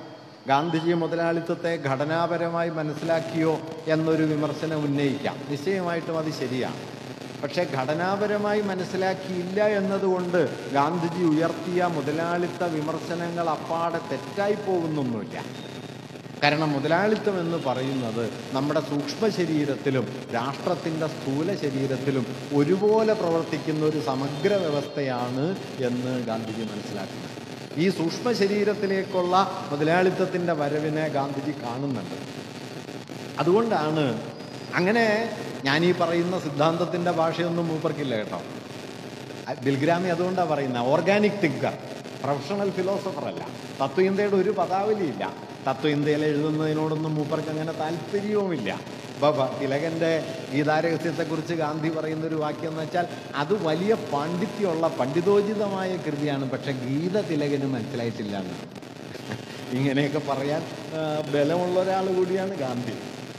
800-1000 പേജിൽ തിലകൻ വിസ്തരിച്ച് എഴുതിയേക്കുന്നതാണ്. കാലം വരെയുള്ള പാശ്ചാത്യ തത്വചിന്തയും ഇന്ത്യൻ തത്വചിന്തയും ഒക്കെ പരിശോധിച്ചിട്ടാണ് തിലകൻ ഗീതാരഹസ്യം എഴുതുന്നത്. പക്ഷെ ഗാന്ധി കരുതിയത് തിലകൻ ഇത് അങ്ങനെ തിരിഞ്ഞിട്ടില്ല എന്നാണ്. അങ്ങനെയൊക്കെ പറയാൻ ഗാന്ധിജിക്കൊരു അസാമാന്യ ബലമുള്ള ഒരാളാണ്. ഇന്നിപ്പോൾ നമുക്ക് അങ്ങനെ ഒരു കൺവിക്ഷനെയൊക്കെ സങ്കല്പിക്കാൻ തന്നെ പ്രയാസമാണ്. നമുക്ക് 948 സെപ്റ്റംബർ 13 ഗാന്ധിജിയുടെ അവസാന നിരാഹാര സത്യാഗ്രഹം തുടങ്ങുന്നു ഡൽഹിയിൽ. ഗാന്ധിക്ക് 2 ആവശ്യങ്ങളാണുള്ളത്. ഒന്ന്, വിഭജന സമയത്ത് ഇന്ത്യ ഗവൺമെൻറ് പാകിസ്ഥാന് കൊടുക്കാമെന്ന് പറഞ്ഞിരുന്ന റിസർവ് ബാങ്കിലെ പണം പങ്കുവെക്കുന്നതിൻ്റെ ഭാഗമായി ഇന്ത്യ ഗവൺമെൻറ് പാകിസ്ഥാന് കൊടുക്കേണ്ടതായി അന്ന് കണക്കാക്കിയിരുന്നത് 75 കോടി റുപ്യയാണ്. ഒന്നാം ഘട്ടം എന്ന നിലയ്ക്ക് 25 കോടി റുപ്യ കൊടുത്തു, 20 കോടി റുപ്യ കൊടുത്തു.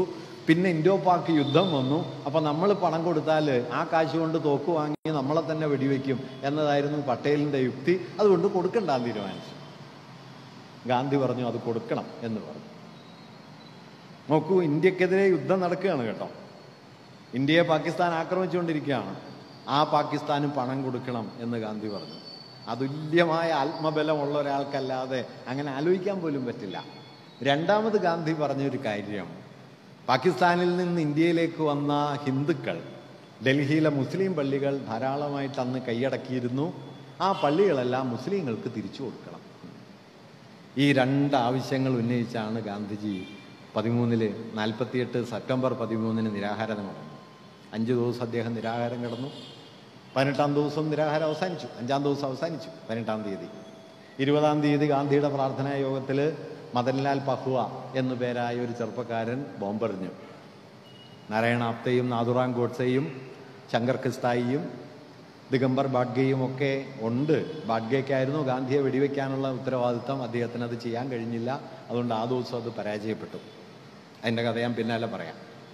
ഞാൻ പറഞ്ഞു വന്നത് എന്താണെന്ന് വെച്ചാൽ, അതുകൊണ്ട് ഗാന്ധിജി പാശ്ചാത്യ നാഗരികതയോട് ഉയർത്തിയ വിമർശനത്തെ, അത് ആധുനിക വിമർശനമാണ്, ശാസ്ത്ര വിമർശനമാണ്, ശാസ്ത്രത്തിനെതിരാണ് എന്നൊക്കെയുള്ള വളരെ ലളിതവൽക്കരിക്കപ്പെട്ട താർക്കികതയിൽ നിന്നല്ല മനസ്സിലാക്കേണ്ടത്. മറിച്ച് മനുഷ്യപ്രകൃതത്തെ വ്യക്തികേന്ദ്രിതമായി കാണുകയും എല്ലാ മനുഷ്യരും തങ്ങൾക്കെതിരാണ്, മറ്റെല്ലാവർക്കും എതിരായ ഒരു ജീവിത മൂല്യത്തിലാണ് നിലകൊള്ളുന്നത് എന്ന് കരുതുന്ന ഹോബ്സിയൻ ഭരണകൂട സങ്കല്പത്തോടാണ് ഗാന്ധിജി ഇടഞ്ഞത്.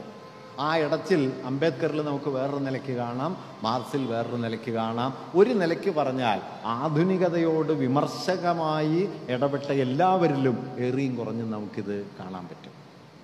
അതുകൊണ്ട് ഗാന്ധി ആധുനികതയുടെ ശത്രുവല്ല, പക്ഷെ ആധുനികതയുടെ അടിസ്ഥാന യുക്തികളെ, അതിൻ്റെ പ്രവർത്തനക്രമത്തെ ഗാന്ധിജി സംശയിച്ചിരുന്നു. ഇതൊരു വലിയ വൈരുദ്ധ്യമാണ്. ആധുനികതയ്ക്കുള്ളിൽ ഈ വൈരുദ്ധ്യമുണ്ട്. 20-ാം നൂറ്റാണ്ടിൽ ഏറ്റവും വലിയ മാർക്സിസ്റ്റ് ചിന്തകനായിരുന്ന സമീർ അമീൻ ആധുനികതയെക്കുറിച്ച് പറയുമ്പോൾ, ബൂർഷ്വാസിയെക്കുറിച്ച് പറയുമ്പോൾ സമീർ അമീൻ പറയും, ബൂർഷ്വാസി 2 മുദ്രാവാക്യങ്ങളുണ്ടാക്കി. ഒന്ന് ഫ്രഞ്ച് വിപ്ലവത്തിൻ്റെ മുദ്രാവാക്യമാണ്, ലിബർട്ടി, ഇക്വാലിറ്റി, ഫ്രറ്റേണിറ്റി, സ്വാതന്ത്ര്യം, സമത്വം, സാഹോദര്യം. പക്ഷെ ഇത് ഫ്രഞ്ച് വിപ്ലവത്തിൻ്റെ മുദ്രാവാക്യമാണെങ്കിലും ബൂർഷ്വാസി ഇത് നടപ്പിലാക്കിയിട്ടില്ല. കാരണം നടപ്പിലാക്കി കഴിഞ്ഞാൽ പിന്നെ ബൂർഷ്വാസി ഉണ്ടാവില്ലല്ലോ. ലിബർട്ടി, ഇക്വാലിറ്റി നടപ്പിലാക്കിയാൽ ആദ്യം റദ്ദായി പോകുന്നത് ബൂർഷ്വാസി തന്നെയാണ്. അതുകൊണ്ട് ബൂർഷ്വാസി കൊണ്ടുവന്ന മുദ്രാവാക്യമാണെങ്കിലും ബൂർഷ്വാസി അത് നടപ്പിലാക്കിയില്ല. നടപ്പിലാക്കിയത് അമേരിക്കൻ വിപ്ലവത്തിൻ്റെ മുദ്രാവാക്യമാണ്. സമീർ അമീൻ പറയുന്നത് അമേരിക്കൻ വിപ്ലവത്തിൻ്റെ മുദ്രാവാക്യം എന്തായിരുന്നു?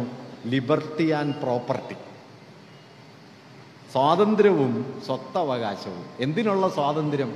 സമത്വത്തിനുള്ള സ്വാതന്ത്ര്യമല്ല, സാഹോദര്യത്തിനുള്ള സ്വാതന്ത്ര്യമല്ല, മറിച്ച് സ്വത്തവകാശത്തിനുള്ള സ്വാതന്ത്ര്യം. നോക്കൂ, സ്വാതന്ത്ര്യം എന്നാൽ എന്താണ്? നിങ്ങൾക്ക് സ്വത്ത് സമ്പാദിക്കാം, എല്ലാവർക്കും സ്വത്ത് സമ്പാദിക്കാം എന്നതാണ് സ്വാതന്ത്ര്യത്തിൻ്റെ മാനദണ്ഡം എന്ന് വരുന്നതും, നിങ്ങൾക്കും മറ്റൊരാൾക്കും ഇടയിലുള്ള തുല്യതയ്ക്കുള്ള അവകാശത്തിൻ്റെ പേരാണ് സ്വാതന്ത്ര്യം എന്ന് വരുന്നതും സ്വാതന്ത്ര്യത്തെ 2 ധ്രുവങ്ങളിലെത്തിക്കും. ബൂർഷ്വാസി നടപ്പിലാക്കിയത് അമേരിക്കൻ വിപ്ലവത്തിൻ്റെ സ്വാതന്ത്ര്യ സങ്കല്പമാണ്, ലിബർട്ടി ആൻഡ് പ്രോപ്പർട്ടി. വിളിച്ച മുദ്രാവാക്യം ഫ്രഞ്ച് വിപ്ലവത്തിൻ്റെതാണ്, സ്വാതന്ത്ര്യം, സമത്വം, സാഹോദര്യം. അതുകൊണ്ട് പറഞ്ഞതല്ല നടന്നത്. ആധുനികത സാർവദേശീയത എന്നുള്ള മുദ്രാവാക്യം ആദ്യം ഉണ്ടാക്കിയത് ആധുനികതയാണ്, യൂണിവേഴ്സലിസം. പക്ഷെ നടപ്പിലായത് സാർവദേശീയതയല്ല, നടപ്പിലായത് കൊളോണിയലിസമാണ്. നടപ്പിലായത് യൂറോപ്പ് ലോകത്തെ മുഴുവൻ കോളനിയാക്കുന്നതാണ്. അല്ലാതെ സാർവദേശീയ മനുഷ്യവംശത്തെ സൃഷ്ടിക്കുകയല്ല ആധുനികത ചെയ്തത്. പറഞ്ഞത് പക്ഷെ അങ്ങനെയാണ്. അതുകൊണ്ട് സാർവദേശീയമെന്ന് പറയുകയും കൊളോണിയലിസം നടപ്പിലാവുകയും ചെയ്യും. മനുഷ്യൻ എന്ന സാർവലൗകിക മൂല്യത്തെക്കുറിച്ച് പറയും, പക്ഷെ നടപ്പിലായി വരുമ്പോൾ യൂറോപ്പുകാരനായ വെള്ളക്കാരനായ ഒരു പുരുഷനായി മനുഷ്യൻ മാറും. White European mail. അതിനപ്പുറത്തേക്ക് കറുത്തവർ മനുഷ്യരുടെ പട്ടികയിൽ വന്നില്ല, അല്ലെങ്കിൽ ആദിവാസി വന്നില്ല, ദളിതർ വന്നില്ല. കോളനികളിൽ കഴിയുന്ന കോടാനുകോടി മനുഷ്യർക്ക് തുല്യമായ പരിഗണനയുള്ളവരായില്ല. പക്ഷെ മുദ്രാവാക്യം അതായിരുന്നു, മനുഷ്യനാണ് മാനദണ്ഡം. ഏതു മനുഷ്യൻ? എന്നെപ്പോലുള്ള മനുഷ്യൻ. ബുർഷാസി പറഞ്ഞതാണ്. ഇത് നിങ്ങൾ ശ്രദ്ധിച്ചാൽ ഈ വാക്യം വേറൊരു സ്ഥലത്ത് കാണാൻ കേട്ടോ. കമ്മ്യൂണിസ്റ്റ് മാനിഫെസ്റ്റോയിൽ ഒരു വാക്യമുണ്ട്, ബൂർഷ്വാസി സ്വന്തം മാതൃകയിൽ ലോകത്തെ നിർമ്മിക്കുന്നു. ബൂർഷ്വാസി മനുഷ്യവംശം എന്ന് പറയും. ആരാണ് ആ മനുഷ്യവംശത്തിലുള്ളത്? അവരെ പോലുള്ളവരാണ്. അതുകൊണ്ട് ഈ ആധുനികതയ്ക്കകത്തെ ഈ വൈരുദ്ധ്യത്തെ മാർക്സ് കാണുന്നുണ്ട്. അദ്ദേഹം അതിനെ സൈദ്ധാന്തികമായിട്ടും രാഷ്ട്രമീമാംസാപരമായിട്ടും കാണുന്നുണ്ട്. ഗാന്ധിജി കാണുന്നുണ്ട്, അംബേദ്കർ കാണുന്നുണ്ട്. അതുകൊണ്ടാണ് വെസ്റ്റേൺ ലിബറൽ ഡെമോക്രസിയുടെ യുക്തി കൊണ്ട് പരിഹരിക്കാവുന്നതല്ല ഇന്ത്യയിലെ ജാതി പ്രശ്നമെന്നും അത് അടിസ്ഥാനപരമായി മനുഷ്യരുടെ ഒരു ധാർമ്മിക ബോധ്യത്തിലേക്ക് ഉറപ്പിച്ചെടുക്കേണ്ടതുണ്ട് എന്ന് അംബേദ്കർ അവസാനം പറയുന്നത്. നിങ്ങൾക്ക് വ്യവസായവൽക്കരണം കൊണ്ടോ വിദ്യാഭ്യാസം കൊണ്ടോ അർബനൈസേഷൻ നഗരവൽക്കരണം കൊണ്ടോ ജാതിയെ പരിഹരിക്കാൻ പറ്റില്ല. അതൊരു ധാർമ്മിക മൂല്യത്തിൽ ഉറയ്ക്കണം. അതിനെയാണ് അദ്ദേഹം മൈത്രി എന്ന് വിളിച്ചത്. അതിനെയാണ് അദ്ദേഹം ആദ്യഘട്ടത്തിൽ സാഹോദര്യം എന്ന് വിളിച്ചത്. ഈ സാഹോദര്യം എന്ന് പറയുന്ന ഒരു മൂല്യത്തെയാണ് വേറൊരു നിലയ്ക്ക് ഗാന്ധിജി സാക്രിഫിഷ്യൽ എന്ന് പറയാൻ ശ്രമിച്ചത്. പരിത്യാഗം. എന്താണ് സോദരത്വേന? എന്താണ് സാഹോദര്യം? കുമാരനാശാന്റെ ഭാഷയിൽ പറഞ്ഞാൽ അന്യജീവൻ ഉതകി സ്വജീവിതം ധന്യമാക്കും അമലേ വിവേകികൾ. ആത്മോപദേശ ശതകത്തിലൊരു വരിയുണ്ട്, അപരനു വേണ്ടി അഹർനിശം പ്രയത്നം കൃപണത വിട്ട് കൃപാലു ചെയ്തിടുന്നു. കൃപണൻ അധോമുഖനായി കിടന്നു ചെയ്യുന്ന അപജയകർമ്മം അവനു വേണ്ടി മാത്രം. നോക്കൂ, സാഹോദര്യം സോദരത്വേന എന്നത് ഒരു പൊളിറ്റിക്കൽ കാറ്റഗറിയാണ്, അല്ലാതെ ഒരു സ്പിരിച്വൽ കാറ്റഗറി അല്ല. ഒരു രാഷ്ട്രീയ സംവർഗമാണ്, ഒരു രാഷ്ട്രീയ മൂല്യമാണ്. അത് മനുഷ്യരെ ഒറ്റതിരിഞ്ഞ ഗണങ്ങളാക്കി മാറ്റുന്നതിന് പകരം സാർവത്രികമായ സ്നേഹബന്ധത്തിൻ്റെ അടിപ്പടവിൽ ഉറച്ചു നിൽക്കുന്ന ഒരു വലിയ സമൂഹമായി മനുഷ്യരെ ഭാവന ചെയ്യുന്നതിൻ്റെ അടിസ്ഥാനമായിട്ടാണ് സാഹോദര്യമെന്നും മൈത്രി എന്നുമൊക്കെ അംബേദ്കർ പറഞ്ഞത്. ഈ പങ്കുവയ്പിൽ ഊന്നണം, വേറിട്ട് നിൽക്കലിലല്ല എന്നാണ് ഗാന്ധിജി പറയാൻ ശ്രമിച്ചത്. അതുകൊണ്ടാണ് സാക്രിഫിഷ്യൽ വാല്യൂസ് ആണ് പ്രധാനം, സെൽഫിഷ്നെസ് അല്ല. സെൽഫിഷ്നെസ്സിന് ഊന്നിയാൽ നിങ്ങൾ മനുഷ്യരുടെ നിഷേധമൂല്യത്തിലാണ് ഉന്നുന്നത്. മനുഷ്യരുടെ സർഗാത്മക മൂല്യം അതിൻ്റെ പരിത്യാഗശേഷിയാണ് എന്ന് ഗാന്ധിജി പറയും. അതുകൊണ്ട് ഗാന്ധിജി ഉന്നയിച്ച ആധുനിക ഭരണകൂട വിമർശനം എന്നൊക്കെ പറയുന്നത് ബിൽഗ്രാമി പറയുന്നത് പോലെ അഗാധമായ ഒരു രാഷ്ട്രീയ ചിന്തയിൽ നിന്ന് രൂപപ്പെടുന്നതാണ്. അദ്ദേഹം തെളിഞ്ഞ പദാവലികളിൽ അത് പറഞ്ഞു എന്ന് മാത്രമേ ഉള്ളൂ. പക്ഷെ അതിൻ്റെ പിന്നിലെ മൗലികമായ ഉൾക്കാഴ്ച വളരെ വലുതാണ്. ഒരു പക്ഷേ ആധുനിക ചിന്തകർ പലരും പറഞ്ഞിട്ടുള്ളതാണ്. അതുകൊണ്ടാണ് ഞാൻ ഗാന്ധിജിയെ ഈ കേവലമായ ഒരു ആധുനിക വിമർശകൻ, പാശ്ചാത്യ വിരോധി, ശാസ്ത്രവിരോധി, ആത്മീയവാദി എന്നൊക്കെയുള്ള പരിവേഷത്തിൽ അവതരിപ്പിക്കുന്നതിന് പകരം മറ്റു നിലയ്ക്ക് ആലോചിക്കണം എന്ന് പറയാൻ ശ്രമിച്ചത്. അതുകൊണ്ടായിരിക്കും ഒരുപക്ഷെ സ്വയമേവ അങ്ങനെ വലിയ ഒരു കലാകാരനോ കലയിൽ വലിയ തൽപരനോ ആയിട്ടില്ലാത്ത ഗാന്ധിജി കഴിഞ്ഞൊരു നൂറ്റാണ്ട് കാലത്ത് ഇന്ത്യയിലെ കലയിലെ ഏറ്റവും പ്രധാനപ്പെട്ട സ്വാധീനമായല്ലോ. ഈ ഗാന്ധിയുടെ 150-ാം വാർഷികം പ്രമാണിച്ച് സമീപകാലത്ത് 2 ഗംഭീര പുസ്തകങ്ങൾ പുറത്തു വരികയുണ്ടായി. ഒന്ന് വിജയരാമസ്വാമി പ്രസിദ്ധീകരിച്ച ഗാന്ധി ഇൻ ദ ഗാലറി എന്ന പേരിലാണ്. ഇന്ത്യൻ ചിത്രകലയിൽ 1920-കൾ മുതൽ എങ്ങനെയൊക്കെ ഗാന്ധിജി വരുന്നു എന്നതിനെക്കുറിച്ചുള്ള ഗംഭീരമായൊരു പുസ്തകമാണ് വിജയരാമസ്വാമിയുടെ ഗാന്ധി ഇൻ ദ ഗാലറി. രണ്ടാമത്തേത് ഗാന്ധി ആൻഡ് ദ മ്യൂസിക് എന്ന പേരിലാണ്. ലക്ഷ്മി സുബ്രഹ്മണ്യൻ എന്നു പേരായ സംഗീത പണ്ഡിത തയ്യാറാക്കിയ പുസ്തകമാണ്. വാസ്തവത്തിൽ ഗാന്ധിജി അങ്ങനെ ചിത്രത്തിലോ ഗാന്ധിജി സംഗീതത്തിലോ ഒന്നും, ഭജനിൽ അദ്ദേഹത്തിനൊരു താല്പര്യം ഉണ്ടായിരുന്നു എന്നതൊഴിച്ചാൽ അദ്ദേഹം അങ്ങനെ ഒരു സ്വയമേവ സംഗീതജ്ഞനും ഒന്നും ആയിരുന്നില്ല. മാത്രമല്ല, ഈ ശാന്തിനികേതനിൽ ചെന്നിട്ട് തിരിച്ചു വന്നപ്പോൾ അദ്ദേഹത്തോട് ചോദിച്ചു, എങ്ങനെയുണ്ട് ശാന്തിനികേതൻ എന്ന് ചോദിച്ചു. അപ്പോൾ ഗാന്ധി പറഞ്ഞു, there is too much of music എന്ന് പറഞ്ഞു. സംഗീതം അവിടെ ഒരുപാടുണ്ട്, അത് ഇത്തിരി കൂടുതലാണ് എന്നായിരുന്നു ഗാന്ധിയുടെ ഒരു തോന്നൽ. കാരണം ജീവിതമാണ് സംഗീതം, അല്ലാതെ പാട്ട് വേറെ പാടണ്ട എന്നൊരു പൊസിഷനാണ് മൂപ്പർക്കുണ്ടായിരുന്നത്. ഇങ്ങനെയുള്ള ഒരാൾ എന്തുകൊണ്ട് കലയിലെ പ്രധാനപ്പെട്ട ഒരു സ്വാധീനമായി എന്ന് ആലോചിക്കേണ്ടതാണ്. കാരണം കല ലക്ഷ്യം വയ്ക്കുന്ന അന്തിമമായൊരു സാഹോദര്യം ഉണ്ടല്ലോ. കല നിങ്ങളെ എവിടേക്കാണ് കൊണ്ടുപോകുന്നത്? കല നിങ്ങളെ നിങ്ങളിൽ നിന്ന് മോചിപ്പിച്ച് മറ്റൊരാളുടെ അനുഭവത്തിൽ പങ്കാളിയാക്കി നിങ്ങളുടെ സ്വന്തം അനുഭവത്തിൽ നിന്ന് അനുഭവങ്ങളുടെ ഒരു വലിയ ലോകത്തേക്ക് നിങ്ങളെ ഉയർത്തിക്കൊണ്ടുപോകുന്ന ഒരു ശേഷിയുടെ പേരാണ് കല. ആരുടെയോ ജീവിതാനുഭവം നമ്മുടെ കൂടി ജീവിതാനുഭവമായി തീരുകയും നാം നമ്മിൽ നിന്ന് വിമോചിതരായി തീരുകയും ചെയ്യുന്നു എന്നതാണ് കലയുടെ വാഗ്ദാനം. ആ മൂല്യത്തെ ഏതോ നിലയിൽ ഗാന്ധിജി മുമ്പോട്ട് വയ്ക്കുന്നുണ്ട് എന്നതുകൊണ്ടാണ് ഇന്ത്യയിലെ വലിയ കലാകാരന്മാർ, വലിയ പാട്ടുകാർ, വലിയ ചിത്രകാരന്മാർ ഒക്കെ ഗാന്ധിയിൽ ചെന്ന് പെടുന്നത് എന്ന ഒരു നിരീക്ഷണം നമുക്ക് വേണമെങ്കിൽ വയ്ക്കാം. ഫോസ്റ്റർ ഗാന്ധിയെക്കുറിച്ച് പറയുമ്പോൾ അത് പറയുന്നുണ്ട്. അദ്ദേഹം പറയുന്നത്, അദ്ദേഹം സ്വയം ഒരു കലാകാരനായിരുന്നില്ലെങ്കിലും 20-ാം നൂറ്റാണ്ടിലെ ഏറ്റവും വലിയ കലാകാരന്മാർക്കൊപ്പമാണ് അദ്ദേഹത്തിൻ്റെ സ്ഥാനം എന്നാണ്. അത് കലയുടെ അവസാനത്തെ ലക്ഷ്യവും ഗാന്ധിയുടെ ലക്ഷ്യവും തമ്മിൽ ചില ചേർച്ചകളുണ്ട് എന്നതിനെ മുൻനിർത്തിയാണ്. ഒരു വഴിയാണെന്നുള്ളതല്ല, ചില ചേർച്ചകളുണ്ട്. അത് ഞാൻ ഈ നേരത്തെ പറഞ്ഞ സാഹോദര്യത്തിൻ്റെ, പരിത്യാഗത്തിൻ്റെ, തന്നിൽ നിന്നുള്ള തൻ്റെ വിമോചനത്തിൻ്റെ വഴി ഗാന്ധിജി ഉയർത്തിക്കൊണ്ടുവന്നിരുന്നു എന്നതാണ്. ഞാൻ നേരത്തെ പറഞ്ഞതുപോലെ ഗാന്ധിജിയെ നമ്മൾ ഇന്ന് നോക്കുന്ന സമയത്ത് ധാരാളം വൈരുദ്ധ്യങ്ങൾ ഗാന്ധിയിൽ നമുക്ക് ഒറ്റ നോട്ടത്തിൽ കാണാൻ പറ്റും. ഒരുപക്ഷെ അത് എത്രോളം വൈരുദ്ധ്യമുള്ള ഒരാളെ കാണാൻ പ്രയാസം. ഇപ്പം പങ്കജ് മിശ്ര സമീപകാലത്ത് ഗാന്ധിയെക്കുറിച്ച് എഴുതിയൊരു കൗതുകമുള്ള ലേഖനത്തിൽ അതേക്കുറിച്ച് പറയുന്നുണ്ട്. അദ്ദേഹം പറയുന്നത്, ഗാന്ധി 1869 ജനിക്കുന്നത്. അദ്ദേഹം 19-ാം വയസ്സിൽ ലണ്ടനിലേക്ക് പോയി 3 വർഷം അവിടെ ബാരിസ്റ്റർ ആവാൻ പഠിച്ചു. ആ സമയത്ത് അദ്ദേഹം സവർക്കറെ കാണുന്നുണ്ട് കേട്ടോ. അവിടെ വെച്ച് സവർക്കറുമായി ഇന്ത്യ ഹൗസിൽ വെച്ച് ഗാന്ധി കൂട്ടിമുട്ടുന്നുണ്ട്. 3 വർഷം കൊണ്ട് അവിടെ ബാരിസ്റ്റർ പരീക്ഷയൊക്കെ പാസ്സായി. ആ കാലത്ത് ഗാന്ധിജി ഒരു ഇംഗ്ലീഷ് ജെന്റിൽമാൻ ആവാനുള്ള എല്ലാ പരിശീലനവും നേടുന്നുണ്ട്. മറ്റേ വയലിൻ വായിക്കാൻ പഠിക്കുന്നുണ്ട്. സായാഹ്ന സവാരിക്ക് ഇറങ്ങുമ്പോൾ ധരിക്കാൻ പ്രത്യേകം വസ്ത്രമൊക്കെ തയ്പ്പിക്കുന്നുണ്ട്. വെസ്റ്റേൺ ഡാൻസ് പഠിച്ചിട്ടുണ്ട് ഗാന്ധി. ഗാന്ധിയെക്കുറിച്ച് ഓർക്കാവുന്നതിൻ്റെ പരമാവധി അതാണല്ലോ. വെസ്റ്റേൺ ഡാൻസ് അറിയാം ഗാന്ധിക്ക് നന്നായിട്ട്. അദ്ദേഹം ഒരു പാശ്ചാത്യ വനിതയോടൊപ്പം വെസ്റ്റേൺ ഡാൻസ് ചെയ്യുന്ന ചിത്രം നമ്മുടെ പ്രചരിക്കുന്നുണ്ട് കുറേ കാലമായിട്ട്. അദ്ദേഹത്തിന് അറിയുമായിരുന്നു അത്. ഇതെല്ലാം കഴിഞ്ഞിട്ടാണ് 1891 ഗാന്ധി ഇന്ത്യയിലേക്ക് വരുന്നത്. ആ കാലത്താണ് ഗാന്ധി എഴുതി തുടങ്ങുന്നത്. 1888-ലോ 89-ലാണ് ഗാന്ധി ആദ്യം ലേഖനം എഴുതുന്നത് വെജിറ്റേറിയനിസത്തെ കുറിച്ച്.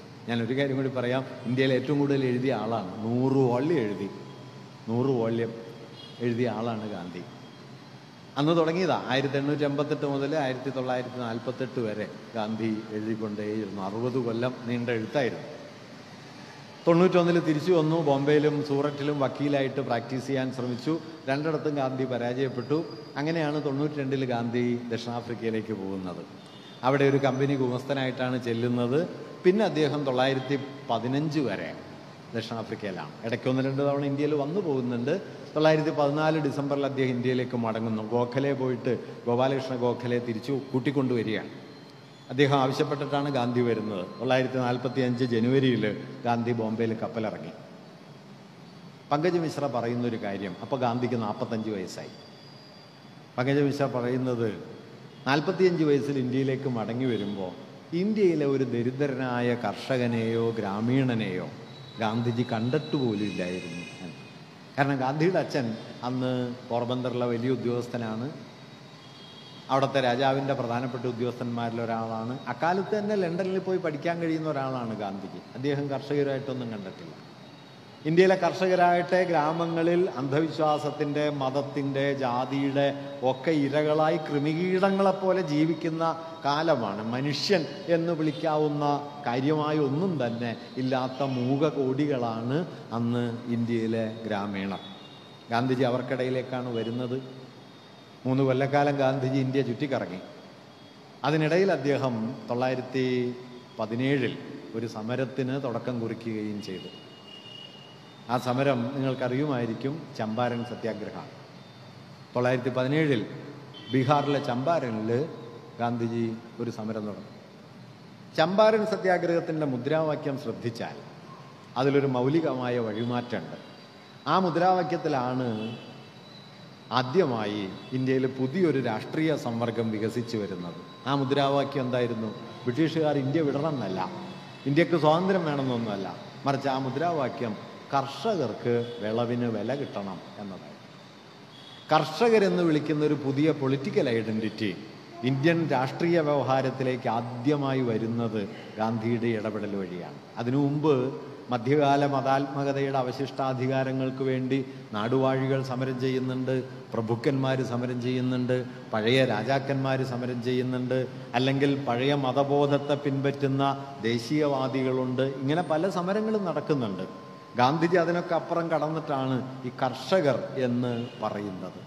അത് പിന്നീട് ഇന്ത്യയിലെ കോടാനുകോടി കർഷകർ സംഘടിക്കുന്നതായി 1920 നിന്ന് 1/4 നൂറ്റാണ്ട് കഴിയുമ്പോൾ വാസ്തവത്തിൽ ഇന്ത്യൻ രാഷ്ട്രീയ പ്രക്രിയയുടെ കേന്ദ്രത്തിലേക്ക് മൂകകോടികളായ ഈ കർഷകർ ഉയർന്നു വരികയും ഒരുപക്ഷെ 20കൾ വരെ ഇന്ത്യൻ ദേശീയ പ്രസ്ഥാനത്തെ നിയന്ത്രിച്ചിരുന്ന മധ്യകാല മതാത്മകതയുടെ മിക്കവാറും മൂല്യങ്ങൾ പുറകോട്ടടിക്കുകയും ചെയ്തു. പങ്കജ മിശ്ര പറയുന്നത് ഇങ്ങനെ 45 വയസ്സ് വരെ ഒരു കർഷകനെ കാണുക പോലും ചെയ്തിട്ടില്ലാത്ത ഒരാളാണ് ഇന്ത്യയിലെ കോടിക്കണക്കിന് കർഷകരെ ഒരു രാഷ്ട്രീയ സമരശക്തിയാക്കി മാറ്റിയത് എന്നത് അത്ഭുതകരമായ ഒരു കാര്യമാണ്. അവർക്കിടയിലൊന്നും വന്ന ഒരാളല്ല, സംഘടിതമായൊരു ശക്തി പോലും അല്ല അന്ന് കർഷകർ. പക്ഷേ ഗാന്ധിജി അവരെ ഒരു രാഷ്ട്രീയ ശക്തിയാക്കി മാറ്റുന്നതിൻ്റെ കേന്ദ്രത്തിൽ നിലകൊണ്ട്. ഇർഫാൻ ഹബീബ് ഗാന്ധിയെക്കുറിച്ച് പറയുന്ന ഒരു പ്രധാനപ്പെട്ട ഒബ്സർവേഷൻ ഇവിടെ ഓർക്കേണ്ടതാണ്.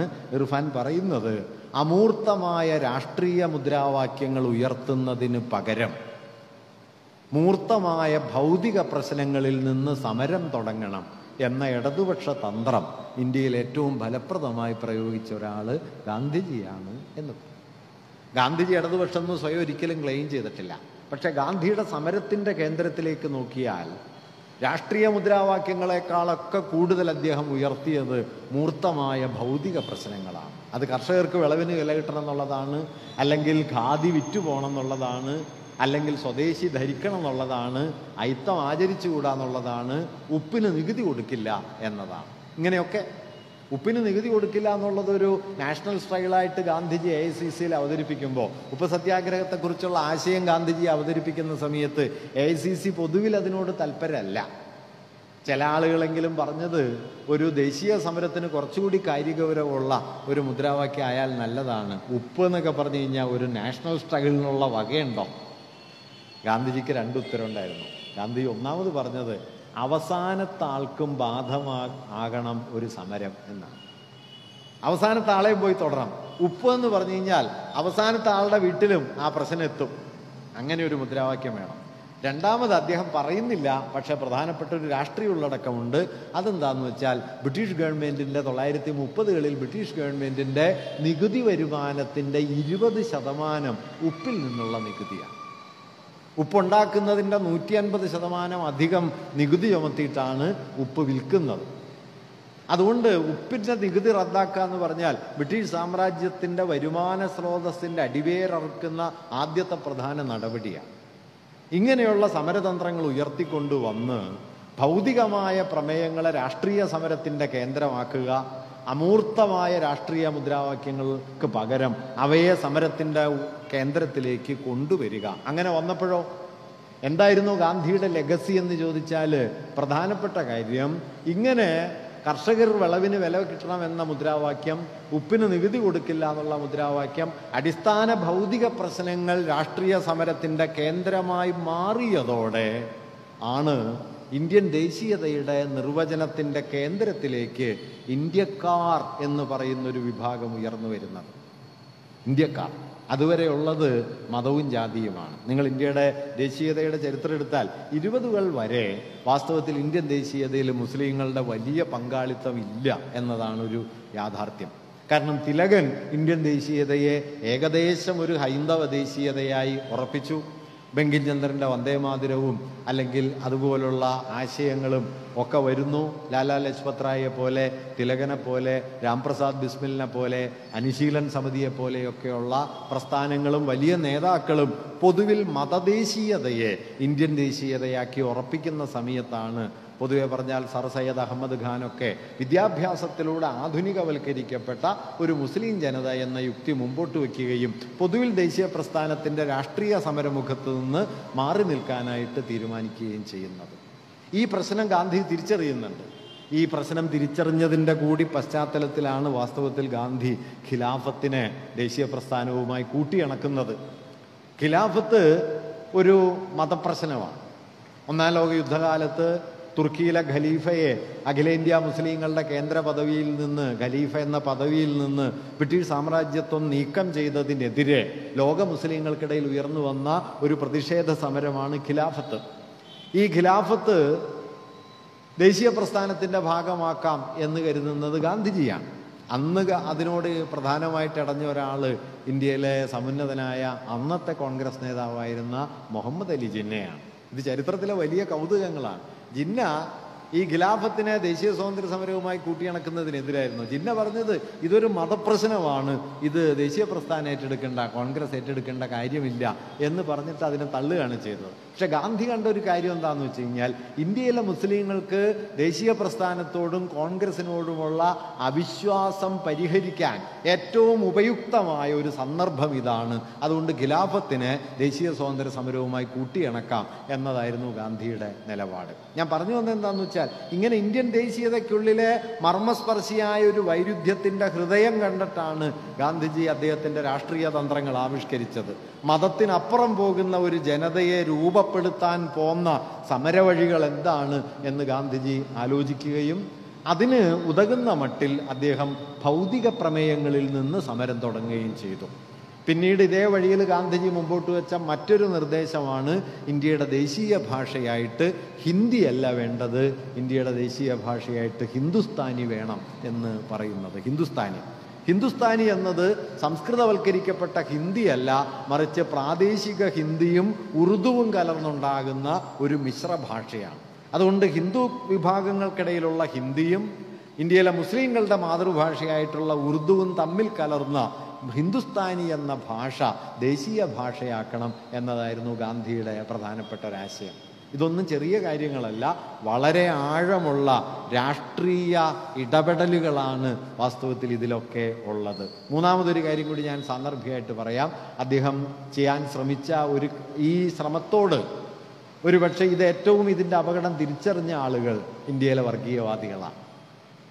നാഥുറാം ഗോഡ്സെ ഗാന്ധിയെ വെടിവെച്ച് കൊന്നതിന് ശേഷം ഷിംല കോടതിയിൽ ഗോഡ്സെയെ വിചാരണ ചെയ്യുമ്പോൾ ഗോഡ്സെ പറയുന്ന ചില കാര്യങ്ങളുണ്ട്. വൈ ഐ അസാസിനേറ്റഡ് ഗാന്ധി എന്ന പേരിൽ അദ്ദേഹം അവിടെ വായിച്ച പ്രസ്താവന ഗോപാൽ ഗോഡ്സെ പിന്നീട് പ്രസിദ്ധീകരിക്കുന്നുണ്ട് പുസ്തകമായിട്ട്.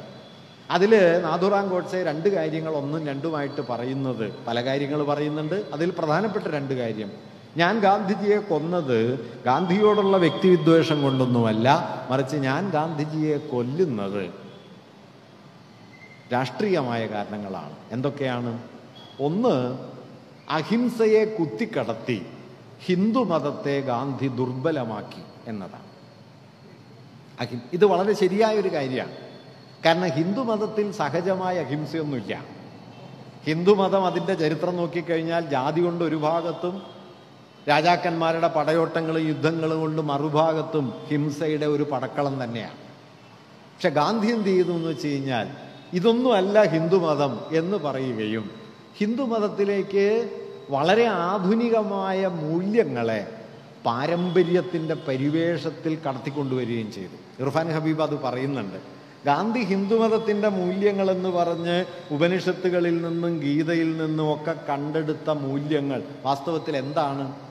അഹിംസയുടെ സന്ദേശം, എല്ലാ തൊഴിലിൻ്റെയും അന്തസ്സ് എന്ന ആശയം, മനുഷ്യർക്കിടയിലെ സമത്വം എന്ന ആശയം, ഇതൊക്കെ ഗാന്ധി ഗീതയിലും ഉപനിഷത്തിലും കാണുന്നുണ്ട്. വാസ്തവത്തിൽ ഗീതയിൽ എവിടെയാണ് അഹിംസയുടെ സന്ദേശം?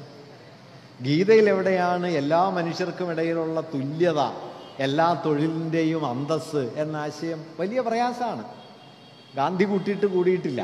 അനാസക്തി യോഗം വായിച്ചു നോക്കിയാൽ നിങ്ങൾക്ക് മനസ്സിലാവും അത്. പക്ഷെ മൂപ്പരത് പറഞ്ഞുറപ്പിച്ചു. ഇർഫാൻ പറയുന്നത് എന്താണെന്ന് വെച്ച് കഴിഞ്ഞാൽ, ഇർഫാൻ്റെ മനോഹരമായ ഒരു ഫ്രൈസ് ഇതാണ്: പാരമ്പര്യത്തിൻ്റെ പരിവേഷത്തിനുള്ളിൽ ആധുനികതയുടെ മൂല്യങ്ങൾ അവതരിപ്പിക്കുകയാണ്, അല്ലാതെ ആധുനികതയുടെ പരിവേഷത്തിൽ പാരമ്പര്യത്തിൻ്റെ മൂല്യങ്ങൾ അവതരിപ്പിക്കുകയല്ല ഗാന്ധിജി ചെയ്തത്. ഇത് വളരെ പ്രധാനപ്പെട്ട ഒരു സ്ട്രാറ്റജിയാണ്. പാരമ്പര്യത്തിൻ്റെ പരിവേഷം ഉപനിഷത്താണ് പറയുന്നത് എന്ന് പറയും. ഉപനിഷത്തിൻ്റെ സന്ദേശം എന്ന നിലയിൽ ഗാന്ധി കൊണ്ടുവന്ന മൂല്യം മിക്കവാറും തോറോയോ എമേഴ്സനോ ടോൾസ്റ്റോയിയോ റസ്കിനോ ഒക്കെ 19-ാം നൂറ്റാണ്ടിൻ്റെ തുടക്കത്തിൽ മുതലാളിത്ത നാഗരികതയ്ക്കെതിരെ ഉയർത്തിയ വിമർശനങ്ങളാണ് ഉപനിഷത്തിൻ്റെ സന്ദേശമായിട്ട് ഗാന്ധിജി കൊണ്ടുവരുന്നത്. ഇത് വലിയൊരു കലർപ്പാണ്. അതായത് പാശ്ചാത്യ ആധുനികതയ്ക്കുള്ളിൽ ഉയർന്നു വന്ന, പ്രത്യേകിച്ചും റൊമാൻറ്റിക്കായ ഒരു സന്ദർഭത്തിൽ മുതലാളിത്ത നാഗരികതയ്ക്കെതിരെ അതിനുള്ളിൽ തന്നെ ഉയർന്നു വന്ന ഒരു വിമർശനധാരയെ ഇന്ത്യൻ പാരമ്പര്യം എന്ന മട്ടിൽ അവതരിപ്പിച്ചുകൊണ്ട് ഇന്ത്യയിലെ ഹിന്ദുമതത്തിനുള്ളിൽ കടന്നു കയറി അതിൻ്റെ അടിസ്ഥാന പ്രകൃതത്തെ ഒന്ന് തിരിച്ചിടാനാണ് ഗാന്ധിജി ശ്രമിക്കുന്നത്. ഇത് നമുക്ക് മനസ്സിലായില്ലെങ്കിലും ഹിന്ദുത്വവാദികൾക്ക് മനസ്സിലായി. അതുകൊണ്ടാണ് വെടിവെച്ച് വന്നത്. അതുകൊണ്ടാണ് ഗോഡ്സെ പറയുന്നത്, അഹിംസയെ കുത്തിക്കടത്തി ഹിന്ദുമതത്തെ ദുർബലപ്പെടുത്താൻ ശ്രമിച്ചു. നോക്കൂ, നിങ്ങൾ ഇന്ത്യയിൽ നോക്കിയാൽ 2 ധാരകൾ നമ്മുടെ ചരിത്രത്തിൽ കാണാം. ഒന്ന് ബ്രാഹ്മണ്യത്തിൻ്റെ താർക്കികമായ ധാര, 2 ബുദ്ധമതം കൊണ്ടുവന്ന മൈത്രിയുടെ ധാര. ഈ മൈത്രിയുടെ ധാര അധികാരം വളരെ കുറച്ചേ കൈയാളിയിട്ടുള്ളൂ, അശോകന്റെ കാലത്തോ മറ്റോ ഒക്കെ. പിന്നീട് മുഴുവൻ ബ്രാഹ്മണ്യത്തിൻ്റെയും അതിൻ്റെ ഭിന്ന രൂപങ്ങളുടെയും അധികാരമാണ് നിലനിന്നത്. ആ ധാരയെ ചരിത്രത്തിൽ അത് പക്ഷെ ഒരു സമാന്തര ധാരയായിട്ടുണ്ട്. ബുദ്ധനിലുണ്ട്, മധ്യകാല ഭക്തി കവികളിലുണ്ട്, ശ്രീരാമകൃഷ്ണ പരമഹംസരിലുണ്ട്, രമണ മഹർഷിയിലുണ്ട്, നാരായണ ഗുരുവിലുണ്ട്, ഗാന്ധിയിലുണ്ട്. ഈ മൈത്രിയുടെ ധാര, ആ മൈത്രിയുടെ ധാരയെ ഒരു രാഷ്ട്രീയ മൂല്യമാക്കാൻ പറ്റുമോ എന്നതായിരുന്നു ഗാന്ധിയുടെ ചോദ്യം. ഒരുപക്ഷെ ഇത് നന്നായി പറഞ്ഞ ഒരാൾ ഗാന്ധിയുടെ വിമർശകനായ റാം മനോഹർ ലോഹിയാണ്. റാം മനോഹർ ലോഹ്യ ഗാന്ധി കൊല്ലപ്പെട്ടതിന് ശേഷം നടത്തിയ ഒരു രാമായണ സമ്മേളനം അദ്ദേഹം വിളിച്ചു കൂട്ടുന്നുണ്ട്. അതിൽ അദ്ദേഹം പറയുന്നൊരു രസമുള്ള കാര്യം, രാമായണത്തിൽ 2 പാരമ്പര്യങ്ങളുണ്ട്. ഒന്ന് വസിഷ്ഠൻ്റെ പാരമ്പര്യം, മറ്റൊന്ന് വാൽമീകിയുടെ പാരമ്പര്യം. വസിഷ്ഠ പാരമ്പര്യം ബ്രാഹ്മണ്യത്തിൻ്റെ പാരമ്പര്യമാണ്, വാൽമീകിയുടെ പാരമ്പര്യം കരുണയുടെ പാരമ്പര്യം. ഈ കരുണയുടെ പാരമ്പര്യത്തെ ഇന്ത്യയിൽ വീണ്ടെടുക്കാൻ നടത്തിയ അവസാനത്തെ ശ്രമത്തിൻ്റെ പേരായിരുന്നു ഗാന്ധി എന്ന് ലോഹ്യ പറയുന്നുണ്ട്. ഞാനിത് പറഞ്ഞതെന്താണെന്ന് വെച്ച് കഴിഞ്ഞാൽ, എന്താണോ ഭാരതം, അതിൽ നിന്ന് വേറൊരു ഭാരതത്തെ ഉണ്ടാക്കിയെടുക്കാനുള്ള വലിയൊരു പരിശ്രമം ഗാന്ധി നടത്തുന്നുണ്ട്. ആ പരിശ്രമത്തിൻ്റെ ഫലം കൂടിയായിട്ടാണ് വാസ്തവത്തിൽ അശോക സ്തംഭത്തിലെ സിംഹങ്ങൾ നമ്മുടെ ദേശീയ ചിഹ്നമായി തീർന്നത്. അശോകസ്തംഭത്തിലെ ചിഹ്നങ്ങൾ സാരനാഥത്തിലെ അശോകസ്തംഭത്തിലെ ചിഹ്നങ്ങൾ 4 സിംഹങ്ങളാണ്. 4 ദിക്കുകളിലേക്ക് മൈത്രിയുടെ മൂല്യം, അഹിംസയുടെ മൂല്യം, അപരിഗ്രഹത്തിൻ്റെ മൂല്യം ഉദ്ഘോഷിക്കുന്ന സിംഹങ്ങൾ. സാരനാഥത്തിന് ഒരു സ്ഥലത്ത് അശോകൻ എഴുതി വയ്ക്കുന്നുണ്ട്, ഭേരീഘോഷമല്ല ധർമ്മഘോഷം, വിജയഘോഷമല്ല മറിച്ച് ധർമ്മം പ്രചരിപ്പിക്കുക. ഇങ്ങനെ ധർമ്മത്തെ പ്രചരിപ്പിക്കുന്ന ഒരു അഹിംസയെയും മൈത്രിയെയും ഉയർത്തി നിർത്തുന്ന ഒരു പാരമ്പര്യമാണ് ഇന്ത്യയുടെ ദേശീയ പാരമ്പര്യം. അല്ലാതെ ജാതിയുടെ, ഹിംസയുടെ, പടയോട്ടങ്ങളുടെ, കൂട്ടക്കൊലകളുടെ, രക്തച്ചൊരിച്ചിലിൻ്റെ, ലളിതമായി പറഞ്ഞാൽ ബലത്തിൻ്റെ പാരമ്പര്യമല്ല, മൈത്രിയുടെ പാരമ്പര്യമാണ്. ഈ ബലത്തിനു മുകളിൽ മൈത്രിയെ പ്രതിഷ്ഠിക്കുക. അതുകൊണ്ട് ധർമ്മചക്രം നമ്മുടെ ദേശീയ പതാകയുടെ കേന്ദ്രത്തിലേക്ക് വന്നു. 24 ആരക്കാലുകളുള്ള അശോകന്റെ ധർമ്മചക്രം കയറി വന്നു. നമ്മുടെ ഭരണഘടനയുടെ 1ാമത്തെ ചിത്രമായിട്ട് അശോക സ്തംഭം ഉയർന്നു വന്നു, ഈ സിംഹങ്ങൾ ഉയർന്നു വന്നു. അങ്ങനെ വന്നത് യാദൃച്ഛികമായിട്ടല്ല, രാഷ്ട്രത്തെക്കുറിച്ചുള്ള ഒരു പുതിയ ഭാവന വികസിച്ചു വരുന്നു. ആ ഭാവനയിൽ ഈ പറയുന്ന ഒരു ബദൽ സാംസ്കാരിക പാരമ്പര്യം നിർദ്ധാരണം ചെയ്യപ്പെടുന്നുണ്ട്. മറുഭാഗത്ത് തിലകനടക്കമുള്ള ആളുകൾ മതകേന്ദ്രിതമായി വികസിപ്പിച്ച ദേശീയതക്കെതിരെ മതാതീതമായ ഇന്ത്യൻ ജനസഞ്ചയം എന്നൊരാശയം ഗാന്ധിയിലൂടെ വികസിച്ചു വരുന്നു. കർഷകർ, തൊഴിലാളികൾ, യുവാക്കൾ, വിദ്യാർത്ഥികൾ, സ്ത്രീകൾ ഇവരൊക്കെ നമ്മുടെ ദേശീയ ജീവിതത്തിൻ്റെ കേന്ദ്രമായി തീരുന്ന ഒരു ഘട്ടമാണ് 1920കളും 30കളും. അതുവരെ ദേശീയ സ്വാതന്ത്ര്യത്തിൻ്റെ കേന്ദ്രത്തിൽ മധ്യകാല മതാധികാരത്തിൻ്റെ പുനഃസ്ഥാപനമാണ് പ്രധാന ലക്ഷ്യം. നോക്കൂ, പഴശ്ശി സമരം ചെയ്യുന്നത് ബ്രിട്ടീഷുകാർ മലബാർ വിടാൻ വേണ്ടിയിട്ടൊന്നുമല്ല. പഴശ്ശിയുടെ സമരത്തിൻ്റെ ആവശ്യം, ഞാനതിനെ കുറച്ച് കാണുകയല്ല, ഒട്ടും കുറച്ച് പറയുകയല്ല, ധീരോദാത്തമായ പോരാട്ടമാണെന്ന് അംഗീകരിച്ചുകൊണ്ട് തന്നെ നമ്മൾ ഓർക്കേണ്ട കാര്യം, പഴശ്ശി സമരം ചെയ്തത് കുറുമ്പനാട്ട് താലൂക്കിലും പരിസര പ്രദേശങ്ങളിലും കരം പിരിക്കാനുള്ള അവകാശം തനിക്ക് തരാതെ തൻ്റെ അമ്മാവനായ കേരളവർമ്മയെ കമ്പനി ഏൽപ്പിച്ചതിൻ്റെ പേരിലാണ്. ഇതായിരുന്നു പഴശ്ശിയുടെ പ്രശ്നം. ടിപ്പു സുൽത്താൻ കമ്പനിയുമായി യുദ്ധം ചെയ്യുന്ന സമയത്ത് കമ്പനിയോടൊപ്പം ചേർന്ന് ടിപ്പുവിനെതിരെ യുദ്ധം ചെയ്ത ആൾ കൂടിയാണ് പഴശ്ശി. 18-ാം നൂറ്റാണ്ടിലും 19-ാം നൂറ്റാണ്ടിൻ്റെ തുടക്കത്തിലും ബ്രിട്ടീഷുകാരോട് അടിമുടി യുദ്ധം ചെയ്ത ഒറ്റ ആളെ ഇന്ത്യയിലുള്ള, അയാളുടെ പേര് ടിപ്പു സുൽത്താൻ എന്നാണ്. മൂപ്പര് രാജ്യദ്രോഹിയാണെന്നാണ് ഇപ്പം നമ്മളുടെ ഒരു തീർപ്പ്. മൂപ്പര് മതഭ്രാന്തനാണെന്നാണ്. ഞാനൊരു കാര്യം പറയാം കേട്ടോ, ഭരണഘടനയുടെ 16-ാമത്തെ അധ്യായം നോക്കിയാൽ അതിൻ്റെ മുകളിൽ നന്ദലാൽ ബോസ് വരച്ചു വെച്ചിട്ടുള്ള ഒരു ചിത്രം ടിപ്പു സുൽത്താൻ്റെയാണ്. 2 ചിത്രമാണ് ഉള്ളത്. ഒന്ന് ടിപ്പു സുൽത്താൻ, അപ്പുറത്ത് ഝാൻസി റാണി. രണ്ടുപേരും ഒരു താളിൻ്റെ മുകളിലുണ്ട്. 14-ാമത്തെ അധ്യായത്തിൻ്റെ മുകളിൽ അക്ബറുണ്ട്. ഇതൊന്നും അധികാലം ഉണ്ടാവില്ല, അതുകൊണ്ടാണ് ഞാനതൊക്കെ പറയണേ. ചിത്രമൊക്കെ മാറും. ഇപ്പം അശോകസ്തംഭം മാറിയില്ലേ? അശോകസ്തംഭത്തിലെ സിംഹങ്ങളെക്കുറിച്ച് പറയാവുന്നൊരു വരി ഗാന്ധി പണ്ട് ഗാന്ധിയെക്കുറിച്ച് എഴുതി, വള്ളത്തോൾ ഗാന്ധിയെക്കുറിച്ച് എഴുതി. അതേ സിംഹങ്ങളെക്കുറിച്ചാണ്. ഹിമവത് വിന്ധ്യാചല മധ്യദേശത്തെ കാണൂ, ശമമേ ശീലിച്ചെഴും ഇത്തരം സിംഹത്തിനെ. ശമം ശീലിച്ച സിംഹം, അതായിരുന്നു അശോകന്റെ സിംഹം. അലറുന്ന സിംഹമല്ല. സാരനാഥത്തിൽ അശോകൻ എഴുതി, ഭേരീഘോഷമല്ല ധർമ്മഘോഷം. ആ ധർമ്മഘോഷത്തെ പുറത്താക്കി വിജയഭേരി മുഴക്കുന്ന രൗദ്രസിംഹങ്ങൾ പുതിയ പാർലമെന്റിന്റെ മുകളിൽ വരും കേട്ടോ. ഇപ്പോൾ ഭരണഘടനയിലെ പടവും മാറും. അത് മാറുന്നതിന് മുമ്പ് പറയാണ്, ടിപ്പു സുൽത്താനുണ്ട്, അക്ബറുണ്ട്. ഇതെങ്ങനെ വന്നു? ഈ വരവിൻ്റെ കേന്ദ്രമായി ഇന്ത്യൻ രാഷ്ട്രീയത്തിൽ നിലക്കൊണ്ടു എന്നതാണ് ഗാന്ധിയുടെ പ്രാധാന്യം. ഗാന്ധി ചെയ്ത ഒരു കാര്യം, ഈ നിസ്സാരരായ മനുഷ്യരെ, പേരറിയാത്ത മനുഷ്യർ, ഒരു പ്രതാപവുമില്ലാത്തവർ, അക്കാലം വരെ രാഷ്ട്രീയ നിർവാഹകത്വം, പൊളിറ്റിക്കൽ ഏജൻസി ഒരു തരിമ്പ് പോലും ഇല്ലാത്ത കൃമികീടങ്ങളെപ്പോലെ ചത്തൊടുങ്ങിക്കൊണ്ടിരുന്ന സാധാരണ മനുഷ്യർ, അവരെ രാഷ്ട്രീയത്തിൻ്റെ കേന്ദ്രത്തിലേക്ക് കൊണ്ടുവരികയും അവർ കോടിക്കണക്കായി ഈ സമരമുഖത്തെ രാഷ്ട്രീയ ശക്തിയായി മാറുകയും ചെയ്തു. അതിനു മുമ്പുണ്ടായിരുന്ന ഭൂപ്രഭുക്കന്മാരുടെയും രാജാക്കന്മാരുടെയും നാടുവാഴി പ്രതാപികളുടെയും കേന്ദ്രാധികാരത്തെ പിന്തള്ളി ജനതയെ ഉയർത്തിക്കൊണ്ടുവന്നു. ഈ ജനതയാണ് നമ്മുടെ ഭരണഘടനയുടെ ആമുഖത്തിലെ 1-ാമത്തെ വാക്യമായി നമ്മൾ കാണുന്നത്, we the people of India.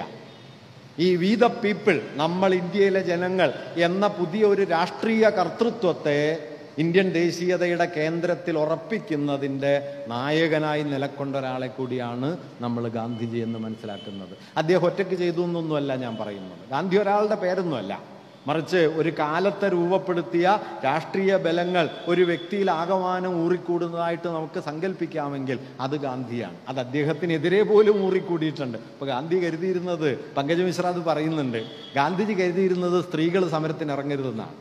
സ്ത്രീകൾ വീട്ടിലിരിക്കണം, സ്ത്രീകൾ സമരമുഖത്ത് വരാൻ പാടില്ല എന്നായിരുന്നു വ്യക്തിപരമായി ഗാന്ധിയുടെ ഒരു കാഴ്ചപ്പാട്. പക്ഷെ ഇന്ത്യൻ സ്വാതന്ത്ര്യ പ്രസ്ഥാനത്തിൽ ലക്ഷക്കണക്കിന് സ്ത്രീകൾ സമരത്തിൽ ഇറങ്ങിയത് ഗാന്ധിക്കൊപ്പമാണ്. ഗാന്ധി ഇങ്ങനെ ഒരു പാരഡോക്സാണ്. അപ്പം മൂപ്പര് കത്തെഴുതുന്നതിനെതിരായിരുന്നു.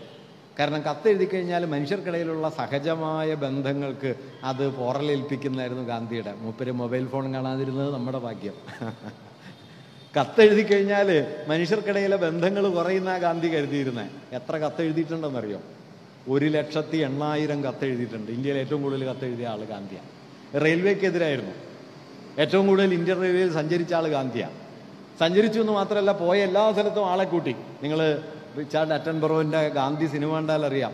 ഗാന്ധി വരുന്നു, ഒരു തീവണ്ടി വരുന്നു, ആളുകൾ ഇങ്ങനെ തിങ്ങിക്കൂടിയിരിക്കുന്ന ഒരു പട്ടാള ഓഫീസർ ഏതോ ഒരു കെട്ടിടത്തിൻ്റെ മുകളിൽ കയറി നിന്നിട്ട് അപ്പുറത്തേക്ക് നോക്കുമ്പോൾ ലക്ഷക്കണക്കിന് ആളുകൾ കൂടി നിൽക്കുകയാണ്. അപ്പോൾ അയാൾ അടുത്തുള്ള ആളോട് ചോദിക്കുന്നുണ്ട്, what the hell is going on, ഇതെന്താ ഇവിടെ നടക്കുന്നതെന്ന് ചോദിക്കുന്നുണ്ട്. മൂപ്പർക്ക് മനസ്സിലാവണില്ല.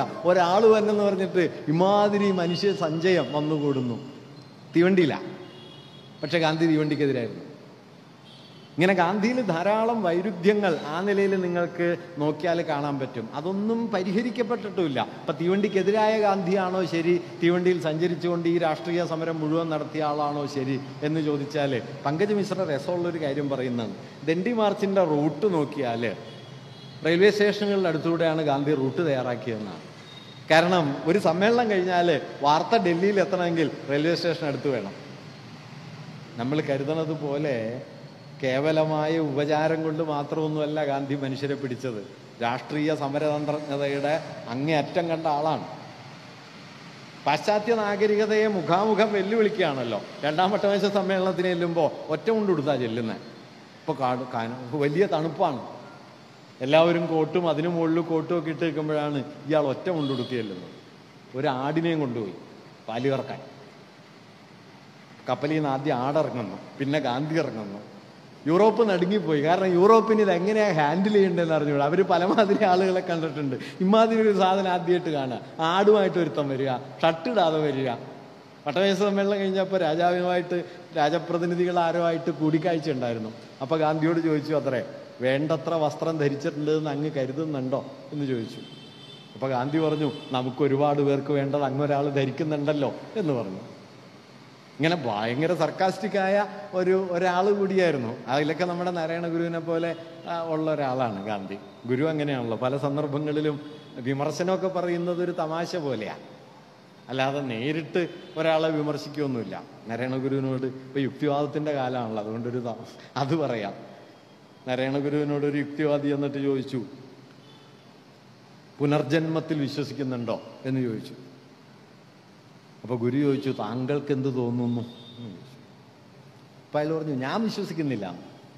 അപ്പോൾ ഗുരു ചോദിച്ചു, പിന്നെ എന്താ ഇത്ര സംശയം എന്ന് ചോദിച്ചു. അത്രയേ ഉള്ളൂ. അത് ആമൂപ്പർക്ക് മനസ്സിലായോ എന്ന് എനിക്കറിഞ്ഞൂടാ കേട്ടോ. മനസ്സിലാവുന്ന ഒരാളാണെങ്കിൽ ഇതിങ്ങനെ ചോദിക്കാൻ വരില്ലല്ലോ. ഗുരു ഇങ്ങനെയാണ് പലതും നേരിടുക. അത് ഗാന്ധിക്ക് അങ്ങനെ ഒരു വഴിയുണ്ടായിരുന്നു. ഈ അധികാരത്തെ നേരിടുന്ന സമയത്ത് ഇങ്ങനെ ഒരു പദാവലി ഉപയോഗിക്കുക, അധികാരത്തെ റദ്ദാക്കി കളയും. കാരണം നിങ്ങൾക്ക് ഈ ഡിസ്കോഴ്സിൽ നിൽക്കാൻ പറ്റില്ല, വേറൊരു ഭാഷയിൽ സംസാരിച്ചോളും. പക്ഷെ ആ ഭാഷ ഞാൻ ഈ പറഞ്ഞ ഇന്ത്യയിലെ കൊടാനുകൂടി മനുഷ്യരെ ചെന്ന് തൊടുമായിരുന്നു. അങ്ങനെ തൊട്ട് ഞാൻ പറഞ്ഞു വന്ന കാര്യം എന്താണെന്ന് വെച്ച് കഴിഞ്ഞാൽ, ഇന്ത്യയിലെ അതുവരെ രാഷ്ട്രീയ നിർവാഹകത്വം ഇല്ലാതിരുന്ന അതിസാമാന്യ ജനതയെ ഇന്ത്യൻ രാഷ്ട്രീയ പ്രക്രിയയുടെ കേന്ദ്രത്തിലേക്ക് കൊണ്ടുവരികയും സാമ്രാജ്യവിരുദ്ധമായ ഒരു വലിയ സമരമുഖം അവരെ മുൻനിർത്തി രൂപപ്പെടുത്തുകയും ചെയ്തു എന്നതാണ് ഗാന്ധിജിയുടെ ഒരു വലിയ പാരമ്പര്യം. ഒരുപക്ഷെ ഇന്ന് നമുക്കില്ലാതെ സാമ്രാജ്യവിരുദ്ധമായ, മുതലാളിത്തത്തിൻ്റെ മൂലധനാർത്ഥിക്കെതിരായ, മനുഷ്യാന്തസ്സിൽ അടിയുറച്ച് വിശ്വസിക്കുന്ന ഒരു രാഷ്ട്രീയ സമരമുഖം നമുക്ക് പതിയെ പതിയെ നഷ്ടപ്പെട്ടു. ഗാന്ധിയുടെ പ്രധാനപ്പെട്ട ഒരു പാരമ്പര്യം അതായിരുന്നു എന്ന് നമുക്ക് പറയാം. അതിന് അദ്ദേഹം പല ആലോചനകൾ നടത്തുകയും പലതരത്തിൽ മനുഷ്യരെ കൂട്ടിയിണക്കുകയും ചെയ്തു. എന്തായാലും 25 കൊല്ലം കൊണ്ട് ഇർഫാൻ അത് പറയുന്നുണ്ട്. ഗാന്ധിജി 1915 ഇന്ത്യയിൽ വരുമ്പോൾ അയിത്തം എന്ന് പറയുന്നത് ഇന്ത്യയിലെ സ്വാഭാവികമായൊരാചാരമാണ്. അതിന് 2500 കൊല്ലത്തെ പഴക്കവുമുണ്ട്. ഗാന്ധിജി മരിക്കുമ്പോൾ അയിത്തം ഹിന്ദു മതത്തിലെ കളങ്കമാണ് എന്ന് ഏതാണ്ട് എല്ലാവരും അത് അംഗീകരിച്ച് കഴിഞ്ഞിരുന്നു. 25 കൊല്ലം ഇത് ചെറിയൊരു കാര്യമല്ല. 2500 കൊല്ലം ബലമുള്ള ഒരു പാരമ്പര്യത്തെ ഒരു 25-30 കൊല്ലം കൊണ്ട് ഗാന്ധിജി തിരിച്ചിട്ടു. ഗ്രാംഷി പറയുന്നൊരു വാക്യമുണ്ടല്ലോ, മോളിക്കുലാർ ലെവൽ ട്രാൻസ്ഫർമേഷൻ, തന്മാത്രാതലത്തിൽ മനുഷ്യ സമൂഹത്തെ മാറ്റുക. ഗ്രാംഷി ഗാന്ധിയെക്കുറിച്ച് പറയുന്ന മനോഹരമായ ഒരു ഒബ്സർവേഷൻ ഉണ്ട്. അദ്ദേഹത്തിൻ്റെ പ്രസന്റ് നോട്ട് ബുക്സിൽ അദ്ദേഹം അതേക്കുറിച്ച് എഴുതുന്നുണ്ട്. ഗാന്ധിസത്തെക്കുറിച്ചുള്ള ഗ്രാംഷിയുടെ ഒബ്സർവേഷൻ ആ വരി ഞാൻ കൃത്യമായിട്ട് ഓർക്കുന്നില്ല.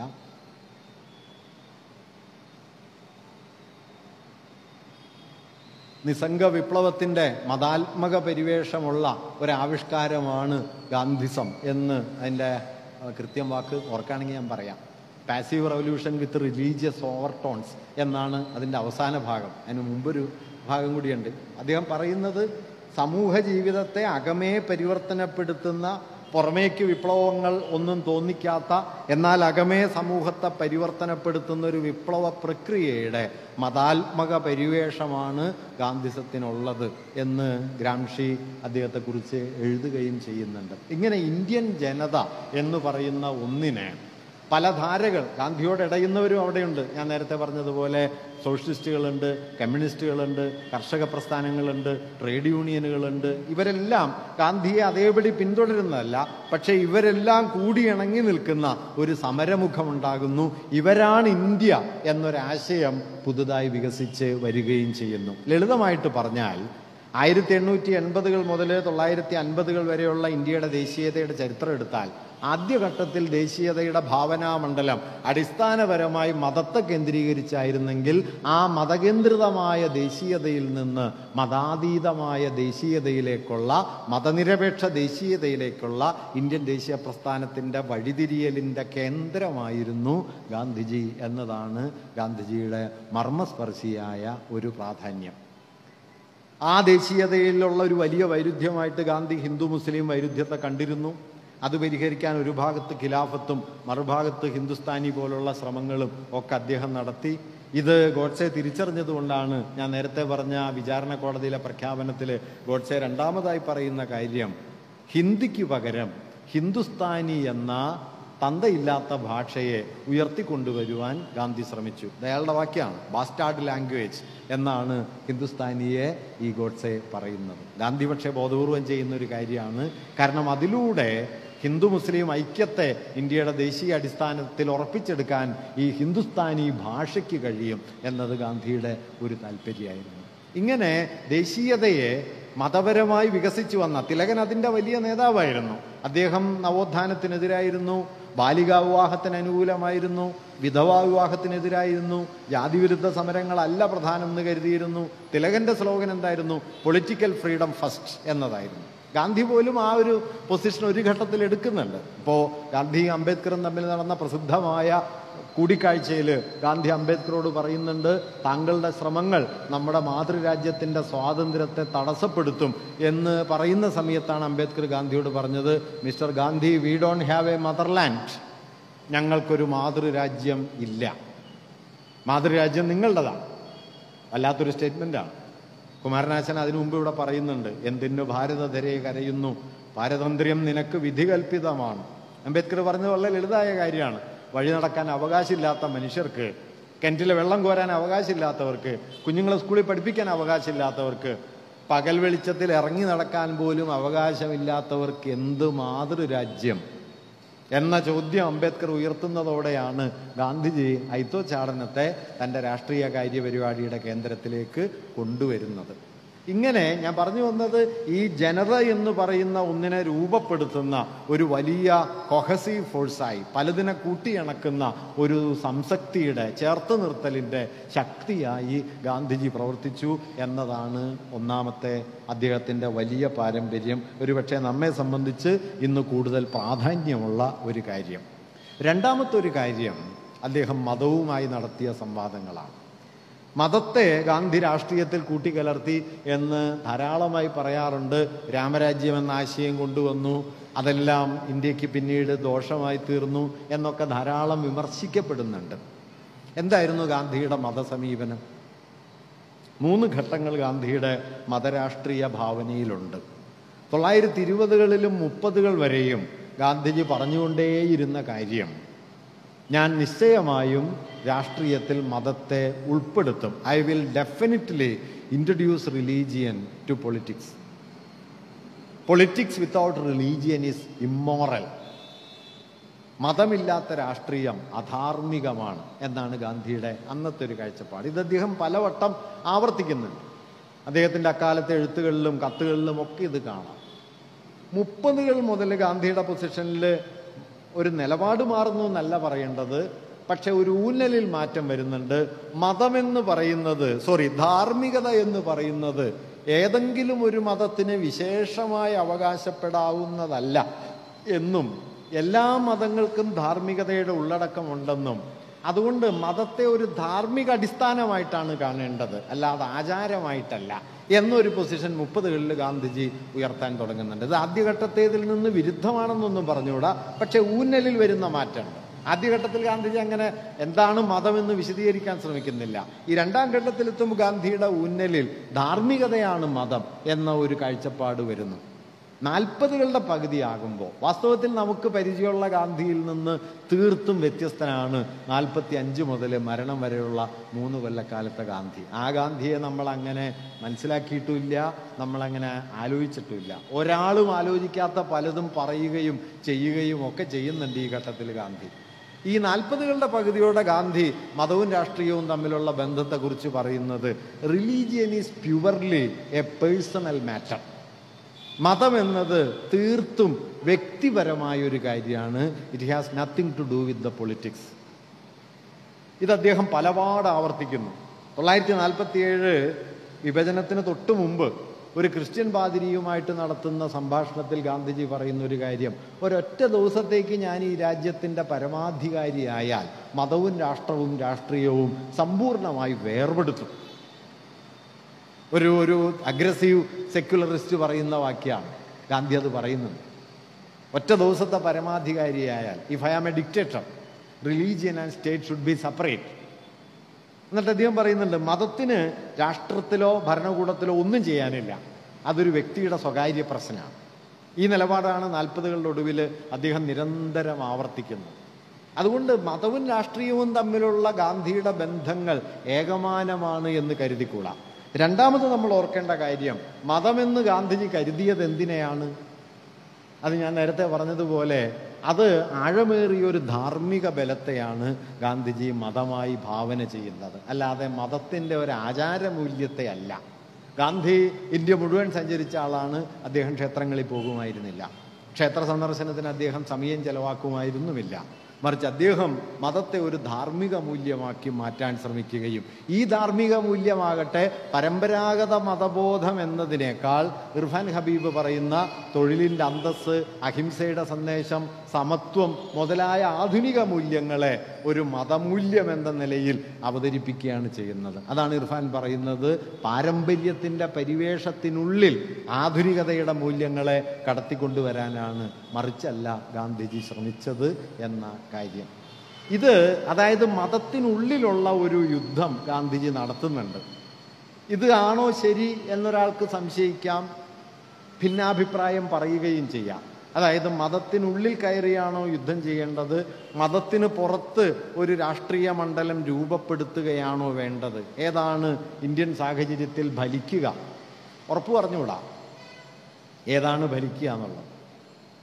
മതത്തിന് പുറത്ത് ഇപ്പം ഞാൻ കൗതുകമുള്ളൊരു മറ്റൊരു ഉദാഹരണം പറഞ്ഞാൽ, 1930കളിൽ കേരളത്തിലെ പ്രധാനപ്പെട്ട ജാതി വിമർശന കവികളിൽ ഒരാളായ മൂലൂർ പത്മനാഭ പണിക്കർ രാവണായനം എന്ന പേരിൽ ഒരു കവിത എഴുതാൻ തീരുമാനിച്ചു. രാമായണത്തിനെതിരെ, രാവണനെ കേന്ദ്രമാക്കി. അന്ന് കേസരി ബാലകൃഷ്ണപിള്ള കേസരി പത്രം നടത്തുന്നുണ്ട്. കേസരി അതേക്കുറിച്ചൊരു മുഖപ്രസംഗം എഴുതുന്നുണ്ട്. ആ മുഖപ്രസംഗത്തിൽ കേസരി മൂലൂരിൻ്റെ ഈ പരിശ്രമത്തെ അഭിനന്ദിച്ചു. ബുദ്ധപാരമ്പര്യത്തിൽ നിന്ന് രാവണനെക്കുറിച്ച് സ്വീകരിക്കാവുന്ന ആശയങ്ങൾ ഏതൊക്കെയാണ് എന്ന് വിശദമായിട്ട് മറ്റൊരു ലേഖനത്തിൽ എഴുതി. മൂലൂരിൻ്റെ ശ്രമം നല്ലതാണ് എന്നൊക്കെ പറഞ്ഞു. പക്ഷേ ആ ലേഖനം അവസാനിപ്പിക്കുമ്പോൾ കേസരി പറയുന്നൊരു വാക്യം എന്താണെന്ന് വെച്ചാൽ, പക്ഷേ രാവണായനം കൊണ്ട് മിസ്റ്റർ മൂലൂർ കൊണ്ടുവരാൻ ഉദ്ദേശിക്കുന്ന വിപ്ലവത്തിൻ്റെ പല മടങ്ങ് വിപ്ലവം രാമായണം വീണ്ടും എഴുതിക്കൊണ്ട് മിസ്റ്റർ കുമാരനാശാൻ നിർവഹിച്ചിട്ടുണ്ട് എന്ന് നാം മനസ്സിലാക്കണം. ഇന്നത്തെ അവർണ കവികൾ പിന്തുടരേണ്ടത് ആശാന്റെ വഴിയാണ്. ഇത് കേസരി എഴുതുന്നുണ്ട്. ഇത് വളരെ പ്രധാനപ്പെട്ടൊരു കാര്യമാണ്. കാരണം രാമായണത്തിനെതിരായ യുദ്ധം നിങ്ങൾ എവിടെയാണ് നടത്തേണ്ടത് എന്നൊരു ചോദ്യം കേസരി അവിടെ ഉന്നയിക്കുന്നുണ്ട്. രാമായണത്തിനെതിരായ യുദ്ധം രാമായണ പാരമ്പര്യത്തെ അട്ടിമറിച്ചിട്ടാണോ, രാമായണ പാരമ്പര്യത്തെ അവിടെ അതേപോലെ നിർത്തിയിട്ട് അതിനപ്പുറത്തൊരു കളവുണ്ടാക്കിയിട്ട് അവിടെ കളിച്ചിട്ടാണോ? ആശാൻ ചെയ്തത് രാമായണത്തിൻ്റെ ഉള്ളിൽ കയറി ഒരു യുദ്ധം ചെയ്തു. പടുരാക്ഷസ ചക്രവർത്തിയൻ ഉടൽ മോഹിച്ചത് ഞാൻ പിഴച്ചതോ എന്ന് ചോദിക്കുന്ന ഒരു സീത, രാമനെ കുറ്റവിചാരണ ചെയ്യുന്ന ഒരു സീത വന്നതോടെ വാസ്തവത്തിൽ രാമായണത്തിൽ തൽപരരായ മുഴുവൻ ആളുകളുടെയും മുമ്പിൽ ഈ ചോദ്യം വന്നു മുട്ടി. ശരി, ഭൂപതി സമ്മതിക്കണം, ചരിതവ്യത്തിൽ നിജപ്രജാമതം, രാജാവ് പ്രജകളുടെ അഭിപ്രായം കേൾക്കണം, അതൊക്കെ ഞാൻ സമ്മതിച്ചു. പക്ഷേ പിരിയാം പല കക്ഷിയായി ജനം, പരിശോധിച്ചറിയേണ്ടയോ നൃപൻ. ജനങ്ങൾ പല മാതിരിയാകും, അതെല്ലാം കേട്ടോ. എന്നെക്കുറിച്ച് പഴി പറഞ്ഞത് നീ കേട്ടു, എന്നെക്കുറിച്ച് നല്ലത് പറഞ്ഞത് നീ കേട്ടോ എന്ന് രാമനോട് ചോദിക്കുന്ന ഒരു സീത വരുന്നു. ഐ രാഘവ വന്ദനം ഭവാൻ ഉയരുന്നു ഭുജശാഖ വിട്ട് ഞാൻ ഭയമറ്റു പറന്നുപോയിടാം സ്വയമിദ്യോവിൽ ഒരാശ്രയം വിന. നിന്റെ തുണ വേണ്ട എന്ന് പറയുന്നൊരു സീത വരുന്നു. ഞാൻ പട്ടമഹർഷിയായി ഇനിയും നിന്റെ പക്കൽ വന്നിരുന്ന് നിന്റെ പത്നിയായി കഴിയുമെന്ന് രാമ നീ മോഹിക്കുന്നുണ്ടോ? അടുത്ത വാക്യം, പാവയോ ഇവൾ, ഞാനൊരു പാവയാണെന്ന് നീ കരുതുന്നുണ്ടോ? ഇങ്ങനെ രാമനെ നേർക്ക് നേരെ നിർത്തി കുറ്റവിചാരണ ചെയ്യുന്ന ഒരു സീതയെ രാമായണത്തിനകത്ത് സൃഷ്ടിച്ച കുമാരനാശാൻ ഉണ്ടാക്കിയ വിപ്ലവത്തിൻ്റെ 10-1 വിപ്ലവം നിങ്ങൾ രാവണായനം അപ്പുറത്തെഴുതിയാൽ ഉണ്ടാകില്ല എന്നാണ് കേസരി പറയാൻ ശ്രമിച്ചത്. ഇത് ഗാന്ധിജി ചെയ്ത ഒരു കാര്യത്തിൽ ഇതുണ്ട്. ഫലിച്ചോന്ന് എനിക്കറിഞ്ഞുകൂടാ, പക്ഷെ ഗാന്ധിജി ചെയ്തത് നിങ്ങൾ ഈ കാണുന്ന മതം എന്ന് വിളിക്കുന്നതിൻ്റെ അകത്ത് കയറിയിട്ട് അതിനെ വേറൊന്നാക്കാൻ ശ്രമിക്കുക. അതാണ് ഗോഡ്സെ പറഞ്ഞത്, അഹിംസയെ കുത്തിക്കടത്തി ഹിന്ദു മതത്തെ ദുർബലമാക്കി എന്ന്. അതുകൊണ്ടാണ് വെടിവെച്ച് കൊന്നത്. ഗാന്ധി എന്തുകൊണ്ടാണ് ഹിന്ദുത്വത്തിൻ്റെ നിത്യശത്രുവായിരിക്കുന്നതെന്ന് ചോദിച്ചാൽ, ഹിന്ദുത്വം ഉണ്ടാക്കിയെടുക്കാൻ ശ്രമിച്ച അടിസ്ഥാന രാഷ്ട്രീയത്തിനും അതിൻ്റെ സംഘാടന യുക്തിക്കും അടിമുടി വിപരീതമാണ് ഗാന്ധിയുടെ പൊസിഷൻ. കാരണം ഹിന്ദുത്വം എന്നല്ല, ലോകമെമ്പാടുമുള്ള ഫാഷിസത്തിൻ്റെ അടിസ്ഥാന മൂല്യം എന്താണ്? അടിസ്ഥാന ശക്തി എന്താണ്? പുരുഷ ബലമാണ്. മാസ്കുലിൻ ഹീറോയിസം, പുരുഷ ബലമാണ്. ഗാന്ധിജി രാഷ്ട്രീയത്തിൽ റദ്ദാക്കാൻ ശ്രമിച്ചത് ഈ പുരുഷ ബലത്തെയാണ്. ബലിഷ്ഠ പുരുഷത്വം എന്ന് പറയുന്നത് കേസരിയുടെ ഭാഷയിൽ പറഞ്ഞാൽ ബുദ്ധിശൂന്യർക്ക് മാത്രമുള്ള ഒരു ഏർപ്പാടാണ് എന്ന് തിരിച്ചറിയുകയും ഈ ബലിഷ്ഠ പൗരുഷത്തിനു പകരം അഴിവിൻ്റെ, മൈത്രിയുടെ, സ്നേഹത്തിൻ്റെ ഒരു മൂല്യത്തെ രാഷ്ട്രീയത്തിൻ്റെ കേന്ദ്രത്തിൽ കൊണ്ടുവരാനായിട്ട് ഗാന്ധിജി ശ്രമിക്കുകയും ചെയ്തു. ഇത് അതുവരെയുള്ള എല്ലാ മതചിന്തകന്മാരിൽ നിന്നും ഗാന്ധിയെ മാറ്റുന്നുണ്ട്. വിവേകാനന്ദനൊന്നും ഈ വഴിയിലല്ല. വിവേകാനന്ദനൊക്കെ ബലത്തിൻ്റെ വഴി കുറേയുണ്ട്, ഗാന്ധിക്ക് ബലത്തിൻ്റെ വഴിയില്ല. ഈ വഴിയില്ലാത്തൊരു സമാന്തര ധാരയുണ്ട്, അത് ബുദ്ധൻ മുതൽ ആരംഭിക്കുന്നതാണ്. അതിൻ്റെ കേന്ദ്രത്തിലുള്ളത് ഞാനല്ല, അതിൻ്റെ കേന്ദ്രത്തിലുള്ളത് അപരം ആണ്. രമണ മഹർഷിയോട് ചോദിക്കുന്നുണ്ട്, how do you treat others? മറ്റുള്ളവരെ നിങ്ങൾ എങ്ങനെ ട്രീറ്റ് ചെയ്യും? രമണ മഹർഷിയുടെ ഒരു ചെറിയ ഉത്തരവുണ്ട്, ദർ ഈസ് നോ അതർ. മറ്റുള്ളവരില്ല. അപരനു വേണ്ടി അഹർനിശം പ്രയത്നം, കൃപണത വിട്ട് കൃപാലു ചെയ്തിടുന്നു എന്ന് രമണ മഹർഷിയെ വായിക്കാതെ നാരായണ ഗുരു ഇവിടെ ഇരുന്ന് പറയുന്നു. നോക്കൂ, ഇതൊരു രാഷ്ട്രീയ ആശയമാണ്. നിർഭാഗ്യവശാൽ നമ്മൾ ഇതൊരു ആത്മീയ ആശയമാണെന്ന് തെറ്റിദ്ധരിക്കുന്നു. നാരായണ ഗുരു കൊണ്ടുവന്നത് വലിയ രാഷ്ട്രീയ ആശയമാണ്. അതിൻ്റെ രാഷ്ട്രീയ ഉള്ളടക്കത്തെ നമുക്ക് മനസ്സിലാവാതെ പോയതുകൊണ്ട് സന്ധിക്ക് നാമം ചെല്ലാനുള്ളൊരു സാധനമാണ് ആത്മോപദേശ ശതകം എന്ന് കരുതുകയും അതിനെ പാഴാക്കി കളയുകയാണ് നമ്മൾ ചെയ്യുന്നത്. ഇത് രമണ മഹർഷി ചെയ്യുന്നുണ്ട്. ബുദ്ധൻ മുതൽ ആരംഭിക്കുന്ന ധാരയാണ്. ഈ ധാരയിലാണ് 53 അംബേദ്കർ എത്തുന്നത്, മൈത്രി. അതുകൊണ്ട് ഞാൻ പറഞ്ഞു വന്നത്, നമ്മളിങ്ങനെ താർക്കികമായി അംബേദ്കറും ഗാന്ധിയും വിരുദ്ധ ദ്വന്ദ്വങ്ങളാണ് എന്ന് പറഞ്ഞ് അവരെ ഇങ്ങനെ നിത്യശത്രുക്കളായി പ്രതിഷ്ഠിച്ച് വാസ്തവത്തിൽ ഈ രണ്ടു കൂട്ടരുടെയും ശത്രുവിന് ജയിക്കാൻ ഇടണ്ടാക്കി കൊടുക്കുന്നതിന് പകരം ഇവർക്കിടയിൽ രൂപപ്പെട്ട സംവാദത്തിൻ്റെ, മൈത്രിയുടെ, സാഹോദര്യ ഭാവനയുടെ, സാക്രിഫിഷ്യൽ എന്ന് ഗാന്ധി കരുതിയ ആ മൂല്യത്തിൻ്റെ അടിസ്ഥാന മഹിമയെ രാഷ്ട്രീയ പ്രക്രിയയുടെ കേന്ദ്രത്തിലേക്ക് കൊണ്ടുവരണം. ഗാന്ധിജി ഹിന്ദുത്വത്തെ എതിർത്തത് ഹിന്ദുത്വത്തിൻ്റെ അതേ മട്ടിലുള്ള എതിർബലം കൊണ്ടല്ല. ഗാന്ധി കൽക്കട്ടയിൽ നിരാഹാരം കിടക്കുമ്പോൾ, കൽക്കട്ടയിലോ ഡൽഹിയിലോ അവസാനത്തെ നിരാഹാരം, അപ്പോൾ നിങ്ങൾ ഗാന്ധി സിനിമ കണ്ടാൽ അറിയാം, ഒരാൾ ഒരു കഷ്ണം റൊട്ടിയായിട്ട് വരും. ഓംപുരിയാണ് ആ രംഗം അഭിനയിക്കുന്നത്. റൊട്ടിയായിട്ട് വന്നിട്ട് ഗാന്ധിയുടെ മുഖത്തേക്ക് വലിച്ചെറിയും. ഗാന്ധി മരണത്തോടടുത്ത് കിടക്കുകയാണ്. എന്നിട്ട് പറയും, നീ ഇത് തിന്ന്, നീ എൻ്റെ പേരിൽ മരിക്കണ്ട എന്ന് പറയും. അപ്പോൾ ഗാന്ധി അയാളിങ്ങനെ നോക്കും. അപ്പോൾ ആ സമയത്ത് അയാൾ പറയുന്നുണ്ട്, എൻ്റെ മകനെ അവർ കൊന്നു, അവരുടെ ഒരു കുഞ്ഞിനെ ഞാനും കൊന്നു, തലക്കടിച്ചു കൊന്നു. ഗാന്ധി ഇതെല്ലാം കേട്ടിങ്ങനെ കിടക്കുന്നുണ്ട്. അയാൾ തിരിച്ചു പോകാൻ നോക്കും. ഗാന്ധി അയാളെ വിളിക്കും. എന്നിട്ട് അയാളോട് പറയും, ഞാൻ നിനക്കൊരു പ്രായശ്ചിത്തം പറഞ്ഞു തരാം. എന്താ പ്രായശ്ചിത്തം എന്നറിയോ? അച്ഛനും അമ്മയും കൊല്ലപ്പെട്ട ഒരു മുസ്ലിം ബാലനെ നീ എടുത്ത് വളർത്തണം. ഇത് പറയാൻ ബലമുള്ള ഒരാളുടെ പേരാണ് ഗാന്ധി എന്നുള്ളത്. മുസ്ലിം വർഗീയ കലാപകാരികൾ കൊല്ലപ്പെടുത്തിയ മകൻ്റെ പിതാവിനോടാണ് ഗാന്ധിജി പറഞ്ഞത്, അച്ഛനും അമ്മയും കൊല്ലപ്പെട്ട ഒരു കുഞ്ഞിനെ നീ എടുത്ത് വളർത്തണം. നീ നടത്തിയ കൊലയ്ക്കുള്ള പരിഹാരം. ഞാൻ പറഞ്ഞത് എന്താണെന്ന് വെച്ച് കഴിഞ്ഞാൽ, ഗാന്ധി കൊണ്ടുവരാൻ ശ്രമിക്കുന്ന ഒരു രാഷ്ട്രീയ മൂല്യം ഇങ്ങനെയുള്ള ഒന്നുകൂടിയാണ്. അത് കേവലമായ ഒരു പകയുടെ അല്ല.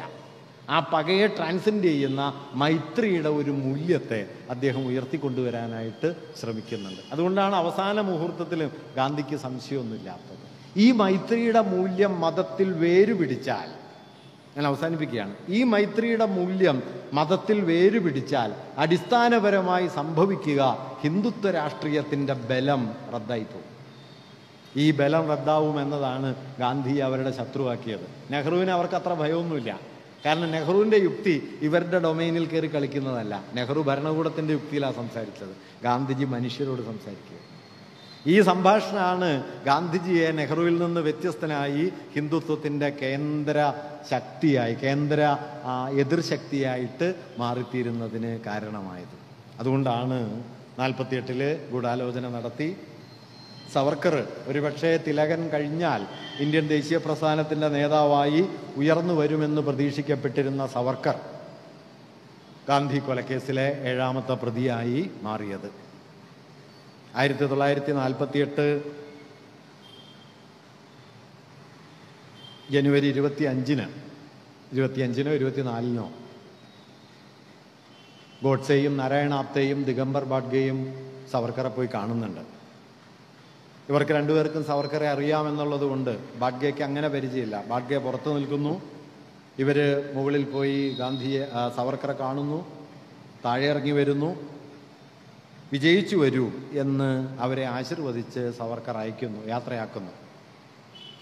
ബാഡ്ഗെ പിന്നീട് മാപ്പുസാക്ഷിയായി. ഗാന്ധി വധക്കേസിലെ 9 പ്രതികളാണ് ഗാന്ധി വധക്കേസിൽ. നാഥുറാം ഗോഡ്സെ, അദ്ദേഹത്തിൻ്റെ അനുജൻ ഗോപാൽ ഗോഡ്സെ, നാരായണ ആപ്തെ, ദിഗംബർ ബഡ്ഗെ, അദ്ദേഹത്തിൻ്റെ വേലക്കാരനായിട്ടുള്ള ശങ്കർ കിസ്തായി, മദൻലാൽ പഹ്വ എന്ന് പറയുന്ന ഒരാൾ, വിഷ്ണു കർക്കറെ എന്ന് പറയുന്ന ഒരാൾ, തോക്ക് തയ്യാറാക്കി കൊടുത്ത ഡോക്ടർ പർച്ചുരെ എന്ന് പറയുന്ന ഒരാൾ. ഇങ്ങനെ 9 പേരാണ്. പിന്നെ സവർക്കർ. ഇങ്ങനെ 9 പേരാണ് ഗാന്ധി വധക്കേസിലെ പ്രതികൾ. അതിൽ ബഡ്ഗെ, അയാളുടെ അനുയായിയായ ശങ്കർ കിസ്തായി, ഇവർക്ക് നേരിട്ട് ഇതുമായിട്ടൊന്നും ബന്ധമില്ല. ഇയാളൊരു ആയുധ കച്ചവടക്കാരനാണ്. ഗാന്ധിയെ കൊല്ലുന്നതിന് ആയുധമൊക്കെ ഏർപ്പാടാക്കി കൊടുക്കുന്നത് ബഡ്ഗെയാണ്.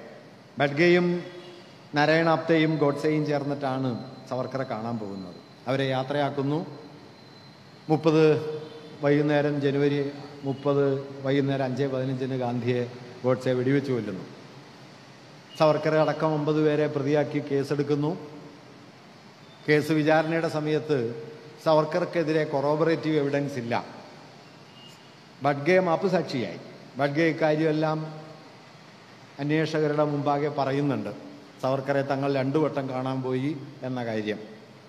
പക്ഷെ അതിന് കൊറോബറേറ്റീവ് എവിഡൻസ് ഇല്ല എന്ന് കണ്ട്, അതായത് മാപ്പുസാക്ഷിയായ ഒരാളുടെ മൊഴി മാത്രം പോരാ, മാപ്പുസാക്ഷിയായ ആളുടെ മൊഴിയെ പിന്തുണയ്ക്കുന്ന മറ്റ് തെളിവുകൾ വേണം എന്ന ക്രിമിനൽ തെളിവ് നിയമത്തിലെ ചട്ടം വച്ച് അതിനുള്ള തെളിവില്ല എന്നത് പറഞ്ഞിട്ടാണ് സവർക്കറെ കേസിൽ നിന്ന് വിട്ടയക്കുന്നത്.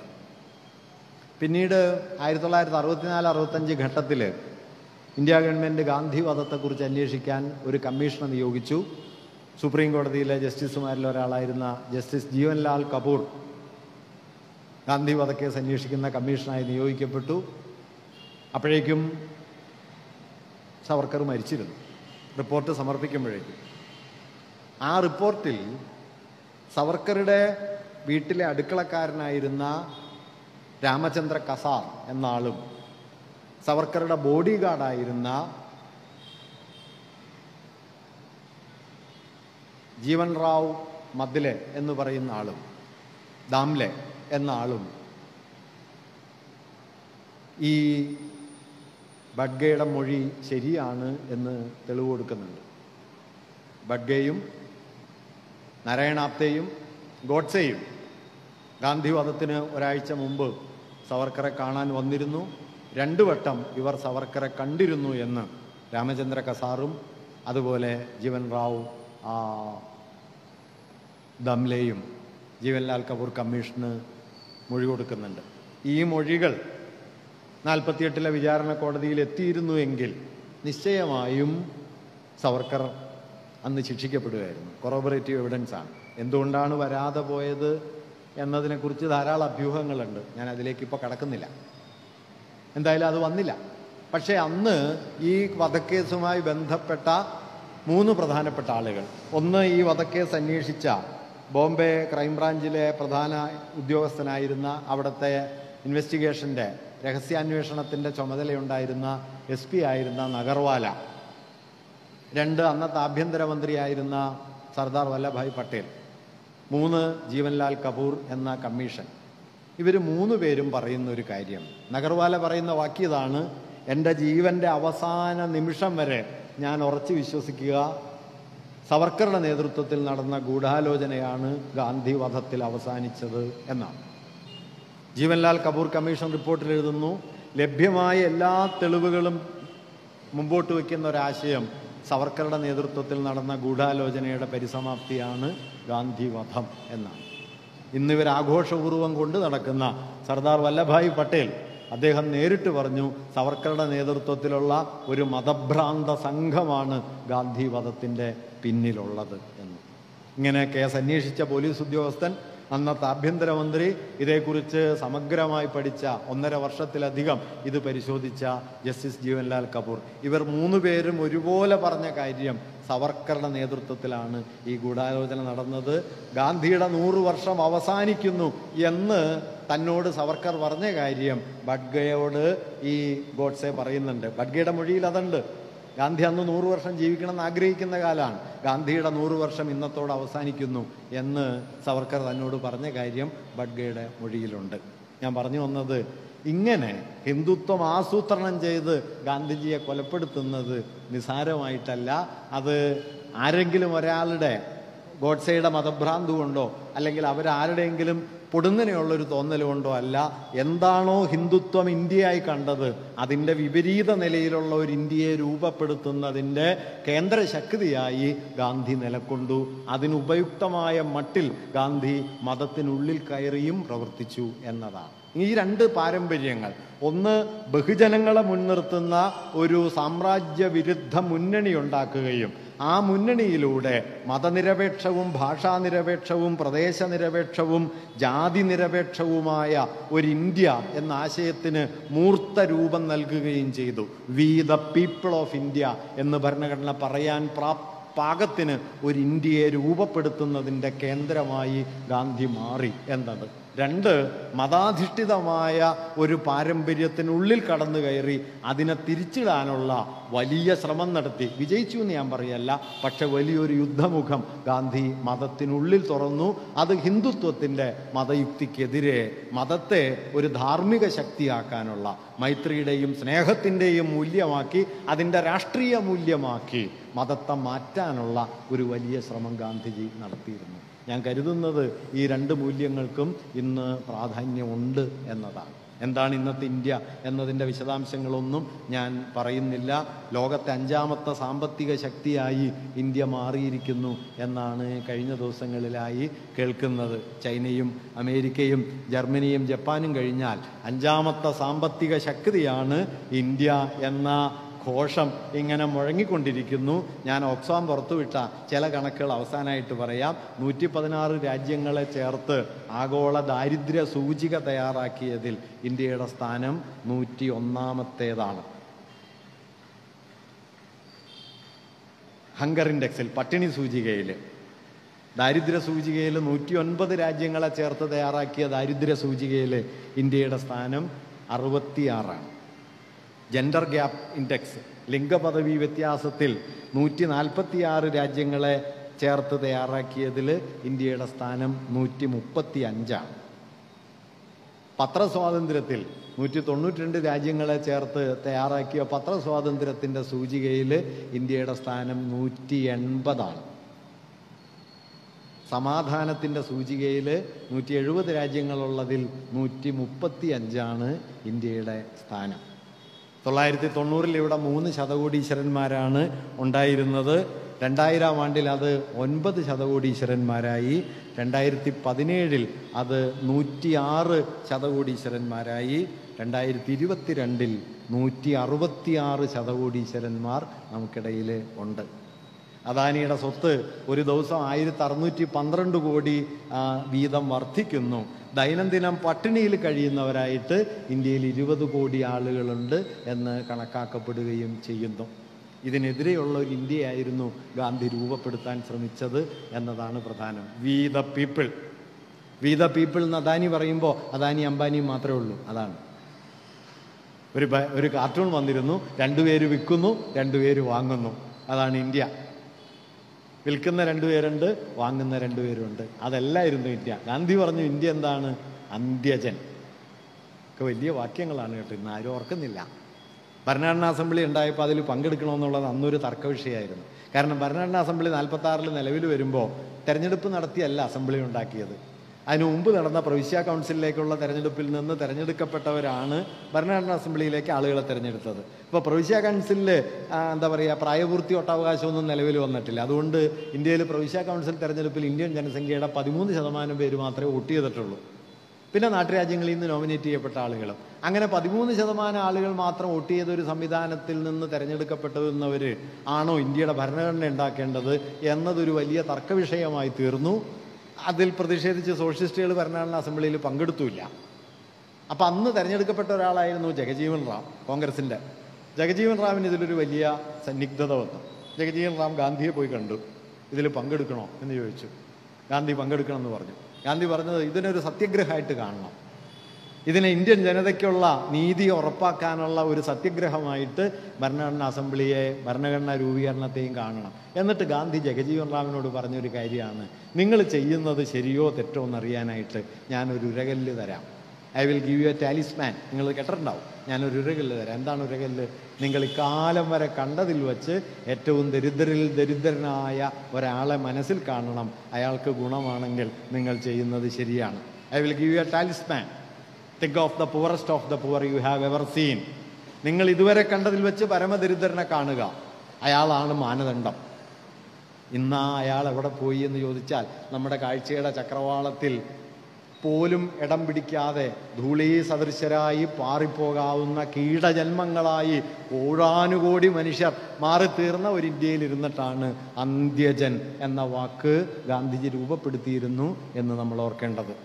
അവിടെയാണ് മതം എന്നത് ഒരു ധാർമ്മിക ശക്തിയുടെ പേരാണ് എന്ന് ഗാന്ധിജി പറഞ്ഞതിനെ നമ്മൾ ഓർക്കേണ്ടത്. അവിടെയാണ് മതം സാഹോദര്യമാണ്, സ്നേഹമാണ്, സൗഹാർദ്ദഭാവമാണ് എന്ന് അദ്ദേഹം പറഞ്ഞതിനെ നമ്മൾ ഓർക്കേണ്ടത്. ഇതെല്ലാം ചേർന്നിട്ടാണ് ഈ അശോക സ്തംഭം നമ്മുടെ ദേശീയ ചിഹ്നമായി മാറിയത്, ധർമ്മചക്രം നമ്മുടെ പതാകയിൽ പതിഞ്ഞത്. ആ ധർമ്മചക്രവും ഈ സ്തംഭങ്ങളും അതുയർത്തിയ ധാർമ്മിക മൂല്യങ്ങളുമൊക്കെ നമ്മുടെ ചക്രവാളത്തിൽ നിന്നിങ്ങനെ മാഞ്ഞേ പോകുന്ന, നേരത്തെ വേണുഗോപാൽ പറഞ്ഞതുപോലെ ഗാന്ധിമുക്ത ഭാരതം എന്ന് പറയാൻ ധാരാളം ആളുകളുള്ള, ജനുവരി 30 അല്ലെങ്കിൽ നവംബർ 15 ഗാന്ധിയുടെ കോലമുണ്ടാക്കി അതിൽ നിറയൊഴിച്ച് രക്തമിങ്ങനെ ഒഴുകുന്ന സമയത്ത് ഗോഡ്സേക്ക് മുദ്രാവാക്യം വിളിക്കാൻ ആളുകളുള്ള ഒരു രാജ്യത്താണ് നമ്മൾ ജീവിക്കുന്നത്. അതുകൊണ്ട് ഗാന്ധിയുടെ ഓർമ്മ എന്ന് പറയുന്നത് വെറുതെ ഒരു ഓർമ്മയല്ല, ഈ രാഷ്ട്രം രൂപപ്പെട്ട ഒരു പ്രക്രിയയെക്കുറിച്ചുള്ള ഓർമ്മയാണ്.